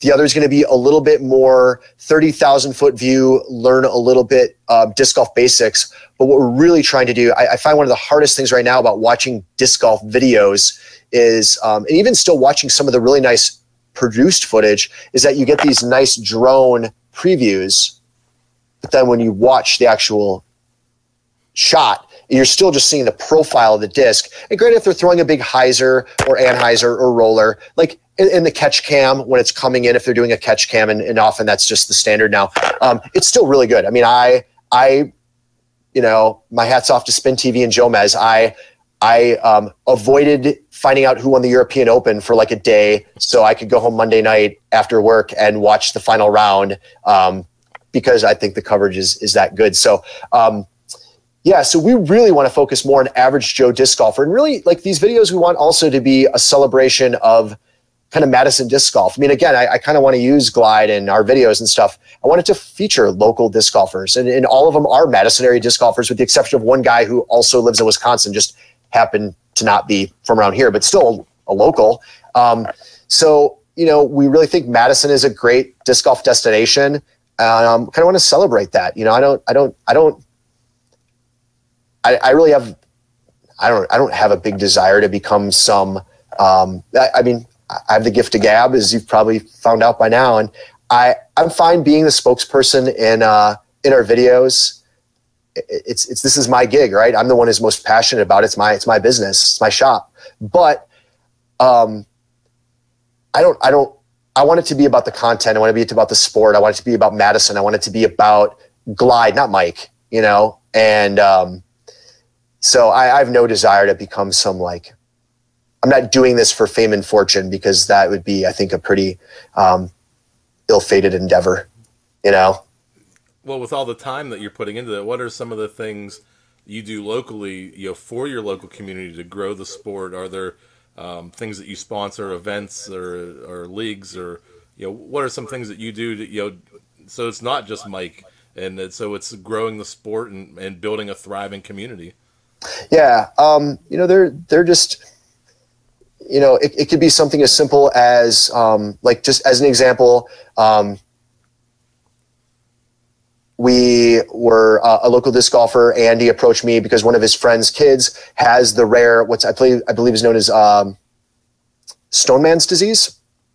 There's not a known cure, but basically for someone out there who knows more of it, I apologize if I'm not quite articulating it, but basically I believe it's like the ligaments, the tendons, the cartilage stuff really kind of almost calcifies, and you can't turn your neck anymore. There's no known cure. It's supposed to be incredibly painful. And his friend's little boy has it, and it's very sad. And for someone who has two little kids, it kind of tugs at my heartstrings. And so we're doing a little fundraiser to raise awareness for the disease and to try to raise a little money. And so, I'm trying to using some of my connections with local businesses, manufacturers, and to try to do that this fall. Supporting our local club. We have a great partnership. I love our current club board. They sponsor stuff with us. We're working our Glide series. They're a sponsor, but we're creating opportunities for them to drive membership, and it's been great for them. We're really happy about even trying to grow that, make it bigger next year. We're we're creating an opportunity where Dynamic Discs is actually coming through to run a 2-disc challenge August 13th. And we're also partnering and involving the club to help drive membership and increase awareness of the club's existence. Who's going to be the driver for that? Do you know who's going to come out? Mr. Wiggins. Okay. Yes. Cool. Yeah, great talking the other day. First time I got a chance to chat with him. Great guy. I haven't got to meet him yet. I got to meet the other two. Yep, J Ray I met a couple years ago when he came through. So yeah, great group of guys. So whether it's running events or running, we run for those who are kind of may or may not be familiar. Disc Golf United, the handicapping service Innova created. We've since Innova's or Disc Golf United's exception, we've been running their longest running handicap league. And so as an example, yesterday on Tuesday, we had 90 players come out for that. And Dude Disc Golf Apparel came out. So we had a little Dude optional buy-in, doing just some fun things, trying to partner with even like someone like Dude, we don't necessarily have a formal relationship with. We don't sell their apparel. They're not sponsoring an event per se. But like I look at what Chris Finn and Dude are doing for the sport and seeing the investment they're making and want to help support that. And so we open them, or welcome them with open arms rather. So even little things like we have just one of our, sometimes a disgusting amount of time in my day taken up with our lost and found, which is incredibly brisk with some of the long prairie grass and mosquitoes right now. So like people can drop off a disc here. We call people, we give them 30 days to pick it up. We don't ask for anything. We don't give anything. Like you're doing it, you're giving it you're giving it to us for the right reason. You're picking it up because it's your disc. We don't ask for anything. We don't give anything. We believe in, like, we're disc golfers, and I lose that beat up disc and I want it back. And yeah, I mean, it drives traffic to the shop, which is awesome. But, and any unclaimed lost and found discs that when we accumulated a ton over years and years and years, we didn't know what to do with them. So we would bring them to events and sell them for like $5 a piece. And we never kept a penny of that. We'd always donate it. So as an example, that really cool 9-hole course down in Evansville, just south of here, has 2 baskets on 8 of the 9 holes. One of them just is on a peninsula and only has 1 pin position. When they get those second 8 holes, we helped fundraise. We were in an ace race, and we donated some money from the sales of those discs to get the second set of baskets. They have rubber tee pads and want to convert them to concrete. We just gave them $1,800 a couple months ago. That's going to cover most, if not all, of the cost of the concrete. So by our Glide Series event there at the end of September, we'll have new concrete pads, and then those rubber tee pads are going to be a hand-me-down to another course that was put in just south of here in the town of Janesville that just has natural tee pads and can't afford tee pads yet. So they're getting an upgrade. That course is getting an upgrade. And it's just, some people change phone numbers, don't listen to voicemail box not set up. I mean, I don't get how I've called all these people, and still we most, in the ideal world, every disc that gets lost gets found, turned in, and picked up. But at no juncture do all discs get found, all discs get turned in, all discs get picked up. And over the years, we accumulate some, but we want to put them to good use. We're not going to try to profit off the misfortune of others. So sometimes people look at our used disc section and go under their breath, "Hey man, these guys used to be cool. Like they used to, they used to call us when our discs." And I'm like, "No, dude, those are all discs we bought from people. Like we still have our lost and found. We don't do anything with our lost and found discs." So yeah, I mean, so from running, I've run C tiers, B tiers, A tiers, majors. I'm still kicking the tires on whether I want to submit another bid to run the United States Women's Disc Golf Championship. We lost out to a well-deserving Lansing, who I'm sure will do a wonderful job there. Erin Oakley, really passionate, one of probably the biggest women promoters in the sport. I'm not sure. Right now this Glide Series is going really well, and there's a new course that opened up at a private campground that might be that borderline, that gold level course. And I've been kind of looking for a venue like that to sort of sink my teeth into running a big scale event. And so I'm not sure what I want to do right now as far as events, but yeah, just those are, there's a lot of stuff I'm probably forgetting. I just ran an all women's event. We helped sponsor. There are very few things we'll turn down if it's reasonable. I mean, if you're asking for a lot, it's a really small event, we're not getting much value, I might say, yeah, we'll support it, but we're going to do X.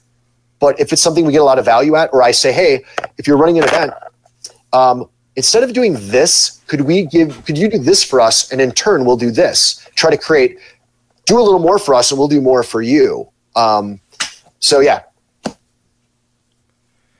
Well, the one thing we didn't mention through all this is, how to find you. And your website is glidediscgolf.com. Best ways for people to reach you if they want to, they have questions about the shop or they're passing through and they want to meet you and see your hours. What's the best way to reach out to you? Yeah, absolutely. So you can, as you mentioned, right now our website is primarily a landing page. In the process of getting redone, but glidediscgolf.com. You can reach us on Facebook at facebook.com/glide disc golf. You can also, if someone's local, we have our facebook.com/glide series of events. And you can contact me personally, Mike at glidediscgolf.com. You can call the shop here, 608-285-5190. All that information is out there. During the season, which here is about a 7-month season, from mid-April through approximately mid-November, our shop is open 8 hours a day, every day. There isn't a day we're not open. The only thing that deviates from our Monday through Friday, 11 to 7, Saturdays and Sundays, 10 to 6 hours, are Memorial Day, 4th of July and Labor Day. If those fall on a weekday, we generally go to our weekend hours of 10 to 6. But other than that, we're open 8 hours a day, every day for 7 months. And then the other 5 months, we're open Monday, Wednesdays, and Fridays and Saturdays. Yeah, Monday, Wednesday, Friday, Saturdays. Yes. We just changed that last season. We used to be Tuesday, Thursday, Saturday, but we decided to open it up a little bit more. And we'll stick at that. That was a good move. So, one thing I know we were kind of talking earlier about the kind of the glide starting and kind of progressing. The one thing I would say is that, there might be other communities out there for people who, thinking about doing this, right? They're passionate. I just would encourage people to really make sure you're willing to put in the work. And that's regardless of whether you're watching this in a disc golf or want to open a restaurant or whatever. I mean, you said you ran a skate shop for 7 years. Yeah, 12 hours a day, 7 days a week. Right. It's a lifestyle. It's a lifestyle. It is a commitment. And so to put in perspective for people, when I moved here, I took out a small business loan and I got a part-time job. So I would have someone open up the shop and work for like 2 hours. I would go and work a half a day at an apple orchard, just drenched with sweat, run home, shower, get dressed, relieve Ben, and then I would work the rest of the days. And then a few months after that, I landed a job doing courier driving for this appliance store that's now no longer in existence. But I would work. My first season, I worked 7 days a week for 6 months. So for 6 months, my first season, we didn't do a 7-month season, we did a 6-month season. I worked every single day. There's one day I wasn't at the shop, and that was the day my business partner and I drove from Madison to Kalamazoo, Michigan to vend at the World's Fly Mart and drove back that day. But I would do this courier driving. I lived off a part-time job. All of my glide money went back to pay off the loan in a year and then kind of build up assets, build up inventory and stuff. So I was debt free within, a year, and I was living off a part-time job. And to put in perspective, I worked, Monday through Friday, I would work 8 hours, and then I would work about another 6 or 7 at night. So I'd work about 56 hours Monday through Thursday, 8 hours on Friday, and then I'd work. We had weird limited hour weekend. It should have been the opposite. We should have been open a lot on the weekends, but we were only open like 6 hours on the weekends, which was dumb in hindsight. But I'd be open from like 12 to 5 or 12 to 6 or something. So I put in 70 hours a week for for the 6 months, and that's what it took. And it was a huge commitment. And if ever I do enjoy greater success, not to sound cocky or brash or anything, but like I will have earned it. I've put in, I've taken risk. I have put my own money on the line. I've worked really hard, and again, we're not perfect. I give our shop a B. I want it to be an A. It'll never be an A+ because it's like the elusive, like you're always evolving and the sport's evolving and you need to evolve with the sport. But it's awesome.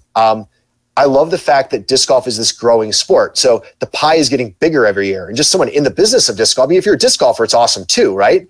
I mean, there's like the World Tour and this Pro Tour, and it's new manufacturers, new discs, new plastics. I mean, there's just so much stuff to absorb. It's really exciting. And a lot of people, you know, for years, you know, when I started, disc golf's about to blow up. It's one of the like more annoying things to me that I hear is disc golf's going to blow up. Yeah. Like somehow the growth we're enjoying. And when I used to work in investments, it was the same thing, right? I came right on the tail end, you know, right. I mentioned earlier when the internet bubble burst, and you get people calling with just unrealistic expectations of what like a large cap growth fund should do for them. And it's like, you know, do you understand historically, like since the Great Depression, like, you know, stocks are like 8 to 10% a year.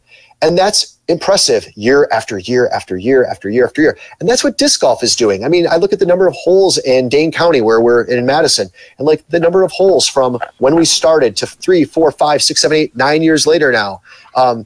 It's grown, maybe tripled. Like that's insane. That's awesome. And there's no sign of slowing down. And so I don't see disc golf. I mean, there are these little things that are kind of blips that are kind of cool, you know, but like, I don't see disc golf necessarily blowing up. I see certainly certain aspects of like platforms expanding a little bit for like the touring pro golfer. You're seeing what Steve Dodge is doing with the Pro Tour and what UC is doing with the World Tour. And, you know, and when those came out, I said, you know, cool. And that's going to complement the national tour. And you have all these large events in part. And, you know, I first saw it, my first reaction was like, oh, cool. I think what Steve is doing has more efficiency. And right now, like you need to be efficient for travel purposes.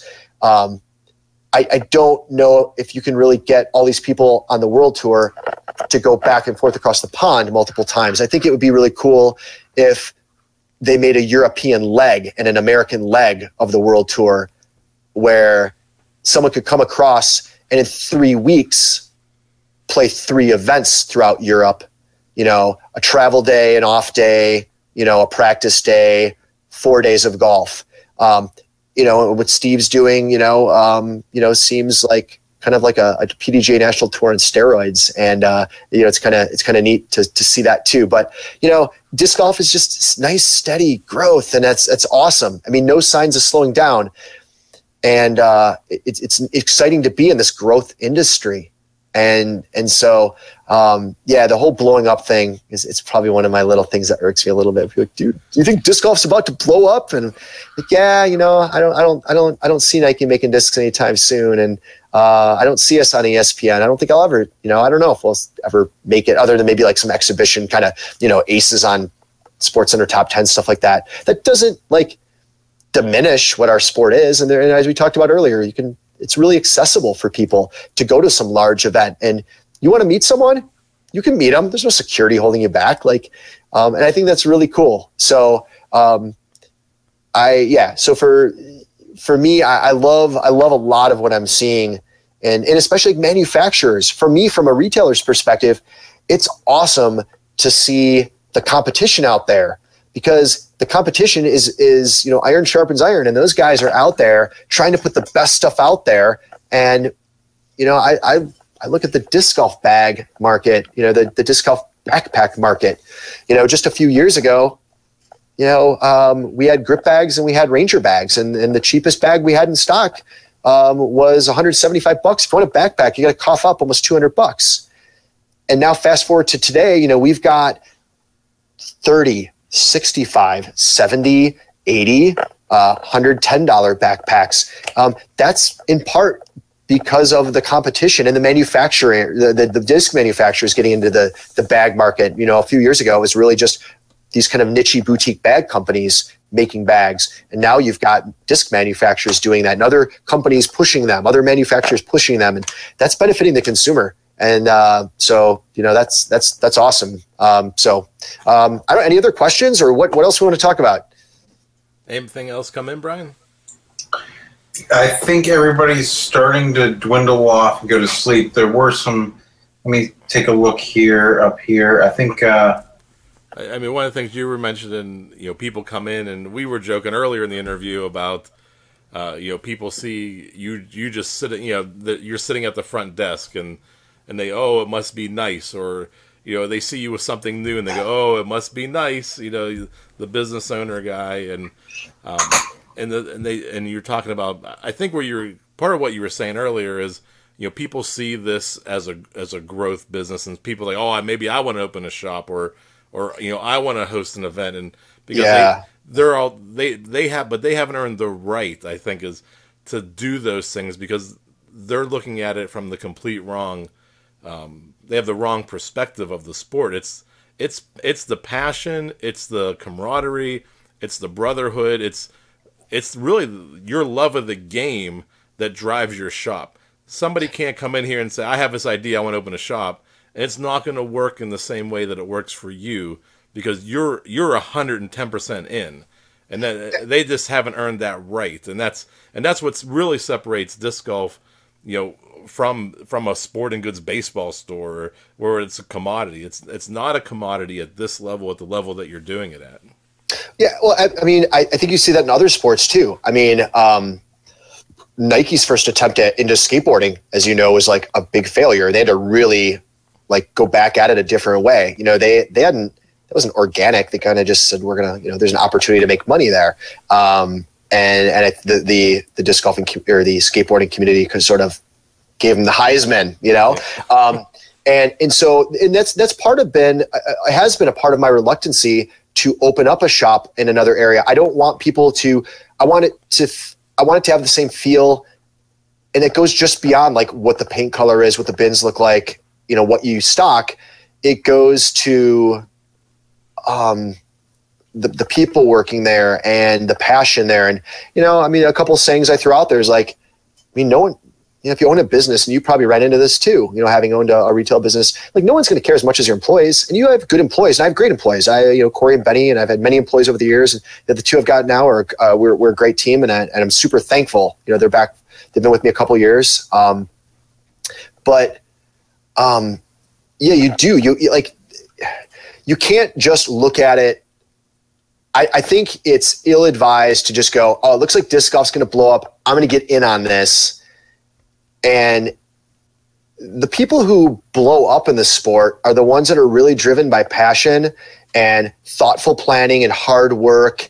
And they're the ones that had their nose to the grindstone. And all of a sudden, just someone says, dude, I love what you're doing, and I don't want to try to compete with that. I just want to kind of buy you out, and I'd like to offer you this. The people looking to create a business to get like bought out, that usually doesn't happen. And maybe in the .com era, a few people got lucky or something like that, or you hear about apps getting bought by bigger companies. But no, for me, you're right. Someone who's thinking like, oh, disc golf's blown up, I'm going to open a shop and I'm going to jump in on this tidal wave. The way I look at it is, I just realized every time you go for a sip, I immediately subconsciously, it's like if someone yawns every time you do that. So rocking my dude, I think they call it the stubby holder. Yeah.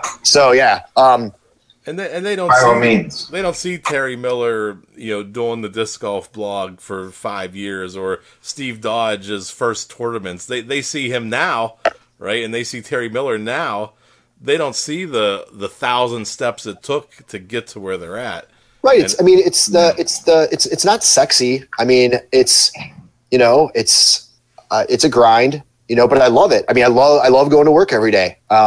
Even on the crappy days, it's sort of the adage of a bad round of disc golf is better than a good day at work kind of thing. It's sort of like a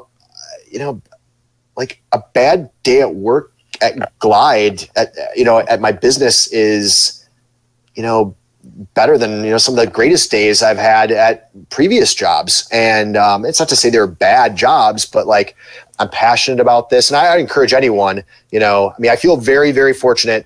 I realize that not everyone out there can maybe find something that they're lucky enough to be passionate about and get to do. And I truly feel incredibly fortunate, because I realize not everyone just get something you're passionate about and do that for a living. Well, maybe those opportunities aren't there for you, but yeah, you're right. Behind the scenes, it's not. It's something people come in and they'll go, oh man, this must be awesome. You just play a lot of disc golf. You work at a disc golf shop, so you have access to all these discs and work across the street from a course. Like, I don't know, perhaps that's a top 3 irritable question, like, irritating question. And I was like, nah, not so much. Like, someone has to be here. I gotta make a joke, like I have to be here to run the shop. So, no, it is hard work. And you look at those people like, and I'll even say this, like, this is to the detriment of my business. Like, people come in and they want to improve their game by just buying the latest disc. Like, go get those discs and go out in a field. Like, Paul Macbeth and Ricky Wysocki is a ridiculous putter because he had this obsessive compulsive,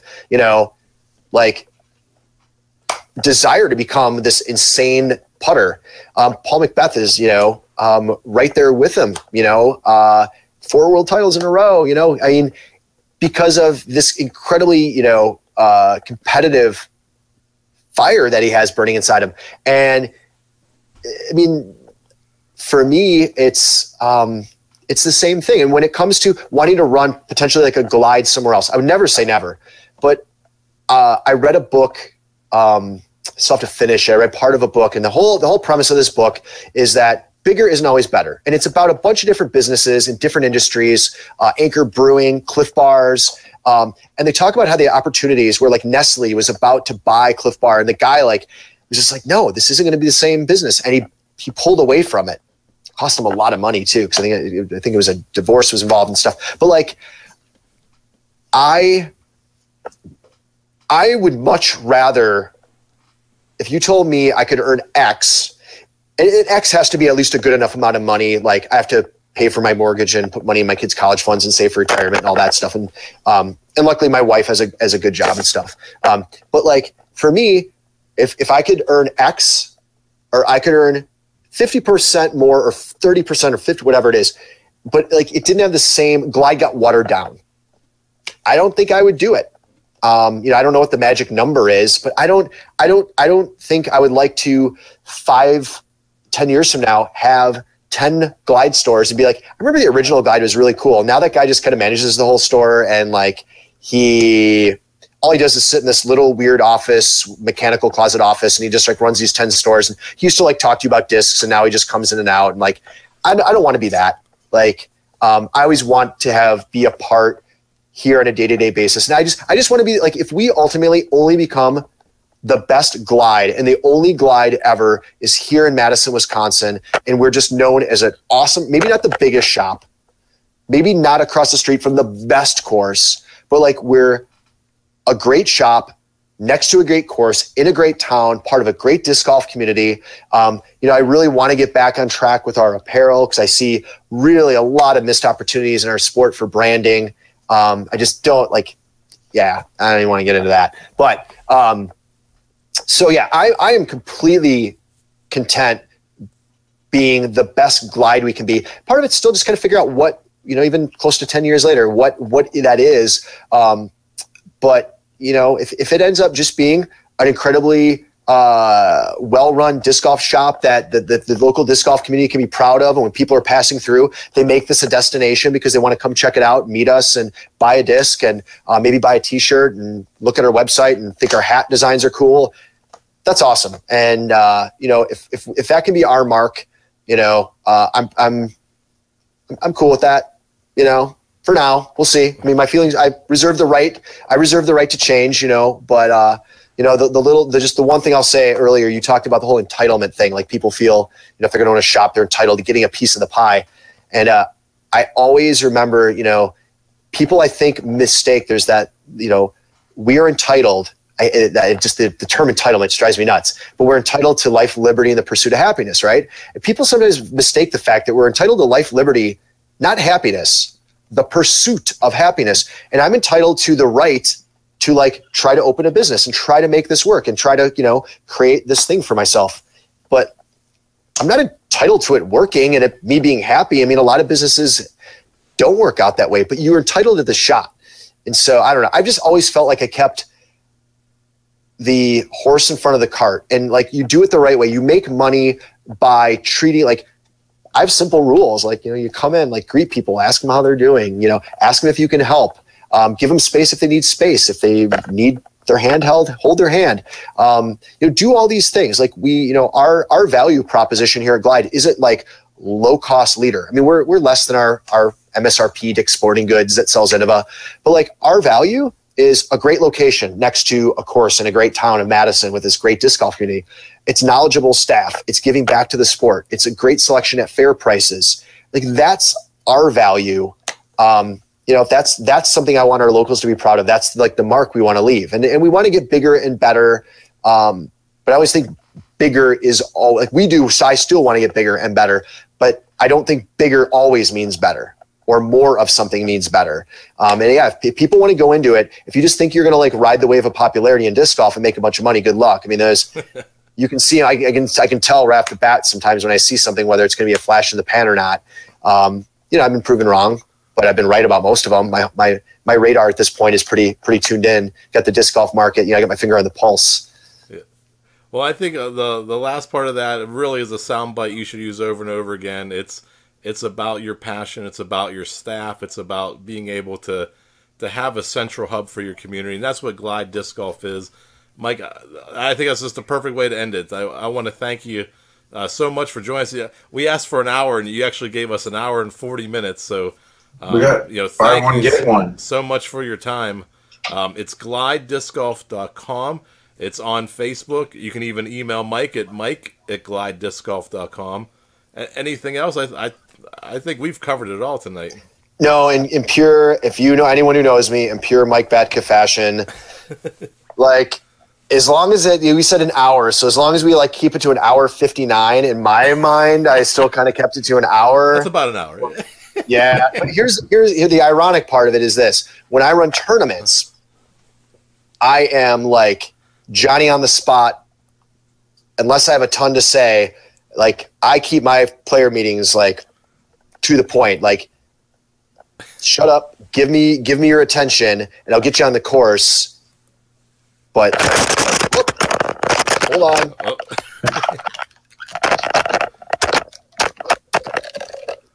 There we go. You're back. Yeah, surprised I hadn't done that earlier. So, no, I mean, I'm trying to think of any parting shot. I mean, I love where the sport's at. I love where the sport's growing. I'm proud to be a part of it. And I'm, if anyone wants to reach me, you can reach me through Facebook, through our Glide site. You can reach me personally, Mike Batka.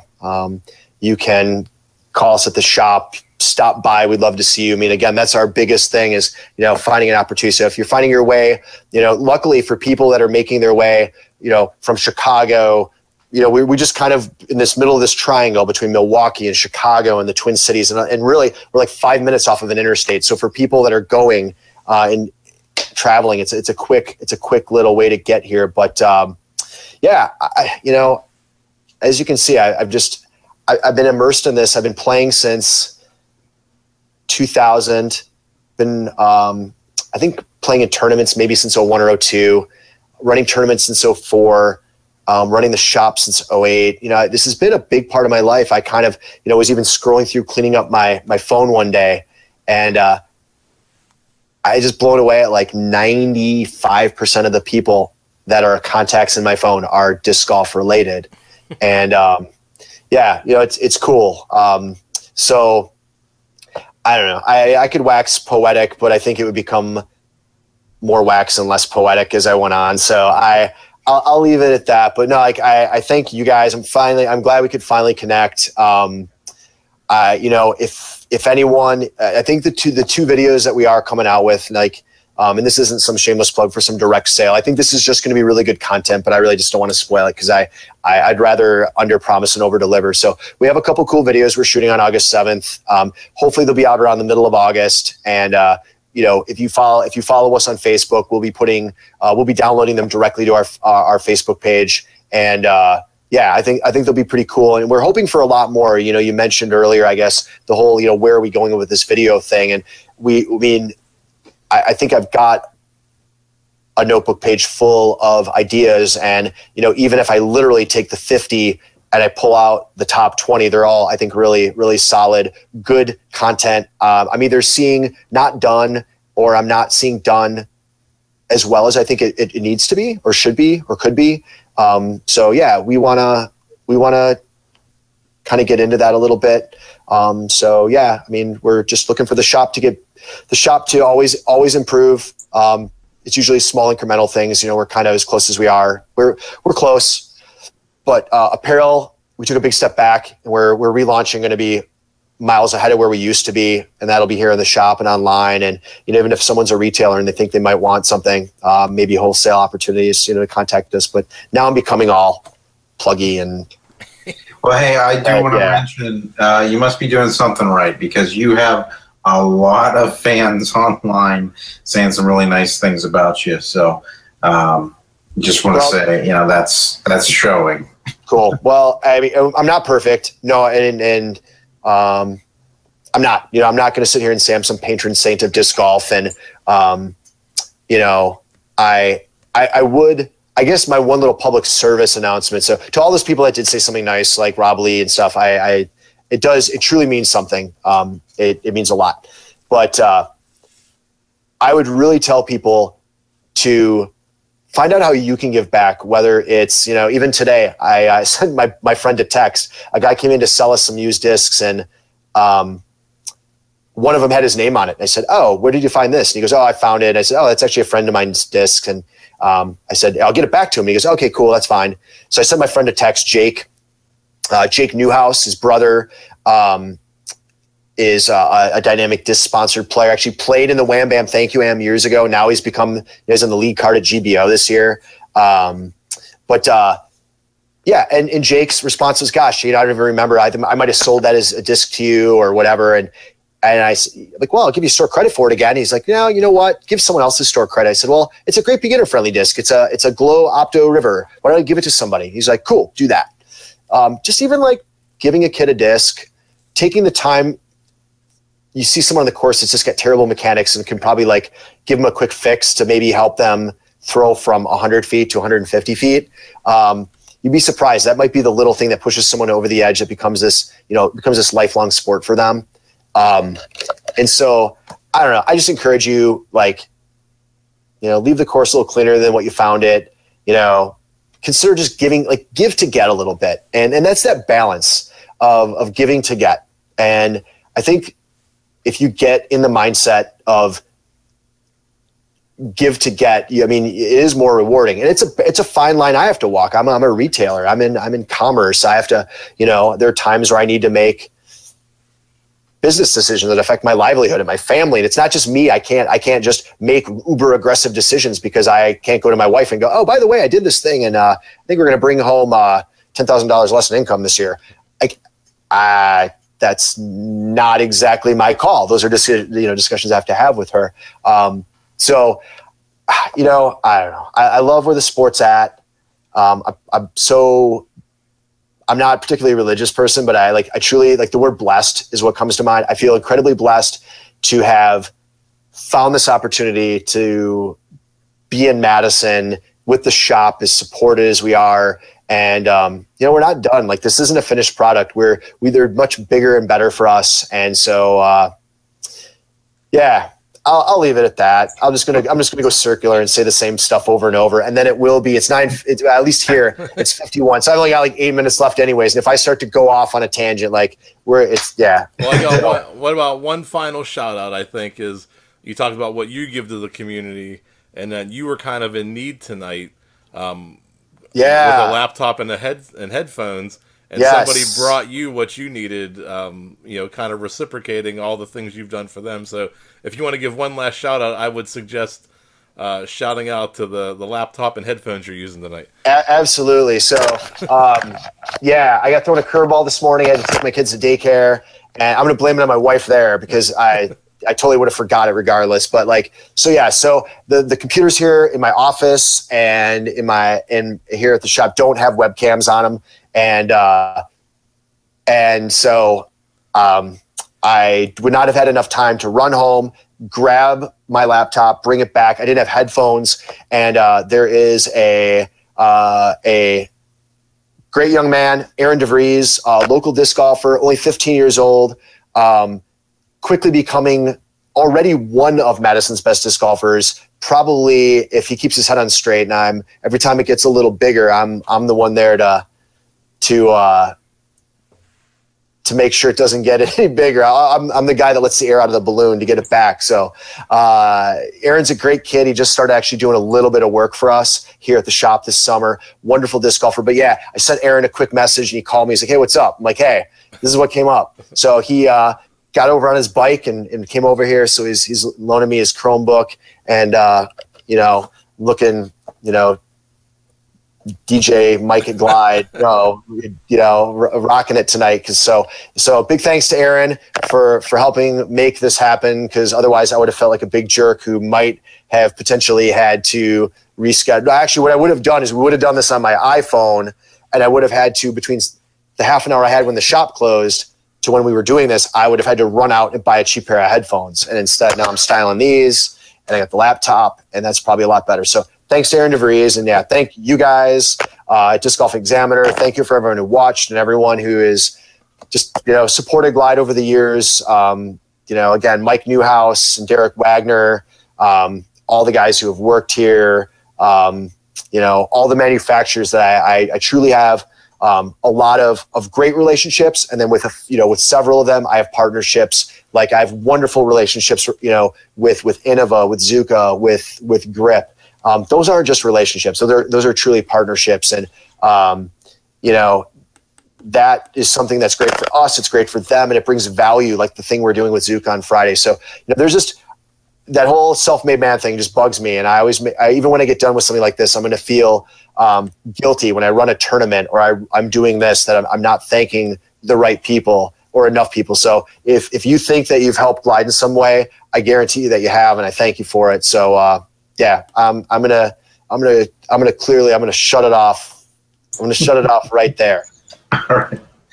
Well, thanks so much for joining us today, Mike. It was a real pleasure, and a lot of people got a lot of stuff out of this. So appreciate it. Cool. Likewise, guys. Thank you so much for your time. I'd love to do it again sometime when you've got another 2, 3, 4 hour block of time. You've got nothing going on. I'll just take the day off. Why don't we reschedule whenever your Glide series comes up? You think you said that was in September, October? Glide series finale at this new what looks like it might become a destination level course, possibly gold level type course. Par 66 is called the Wilderness Campground in Montello, Wisconsin. It's still very rough. But it is open. But man, that place is. Look at like it's going to become a very well-known course. I'll leave you with this because I'll leave you with this. So we're hitting our 10-year anniversary, as I think I mentioned earlier, next April. And, I don't do sales very much unless it's a clearance sale. I don't toot our own horn. I put something on Facebook when we hit, 6 years, 7 years, 8 years, 9 years. Thanks for, supporting us. And I truly am thankful. But for 10 years, we want to do some really cool stuff. We want to pull out the stops and have some fun. I'm already looking ahead to, next spring, looking at possibly a little rebranding and then getting that brand out there a little bit. I don't know how much, if there's something I feel like I truly need to say come fall, definitely reach out to you, certainly reach out to me. But, I think going into next spring, I hope at least on a little larger scale, be it regional, national. I don't want to say, not even possibly international. I do hope to grow Glide as a brand. And, I hope that we can have even somewhat the kind of impact outside of Madison that we've had, around here. So, so if you guys want to talk, reach out to me. Otherwise, possibly this fall, maybe definitely next spring, I would say we probably have some more stuff to say.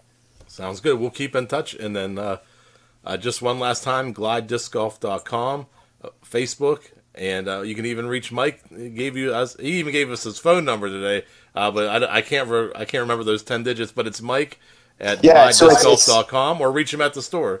Yep, absolutely. You can reach us through our website. We've got our phone number, shop number. We've got our Facebook link. But yeah, Mike at glidediscgolf.com.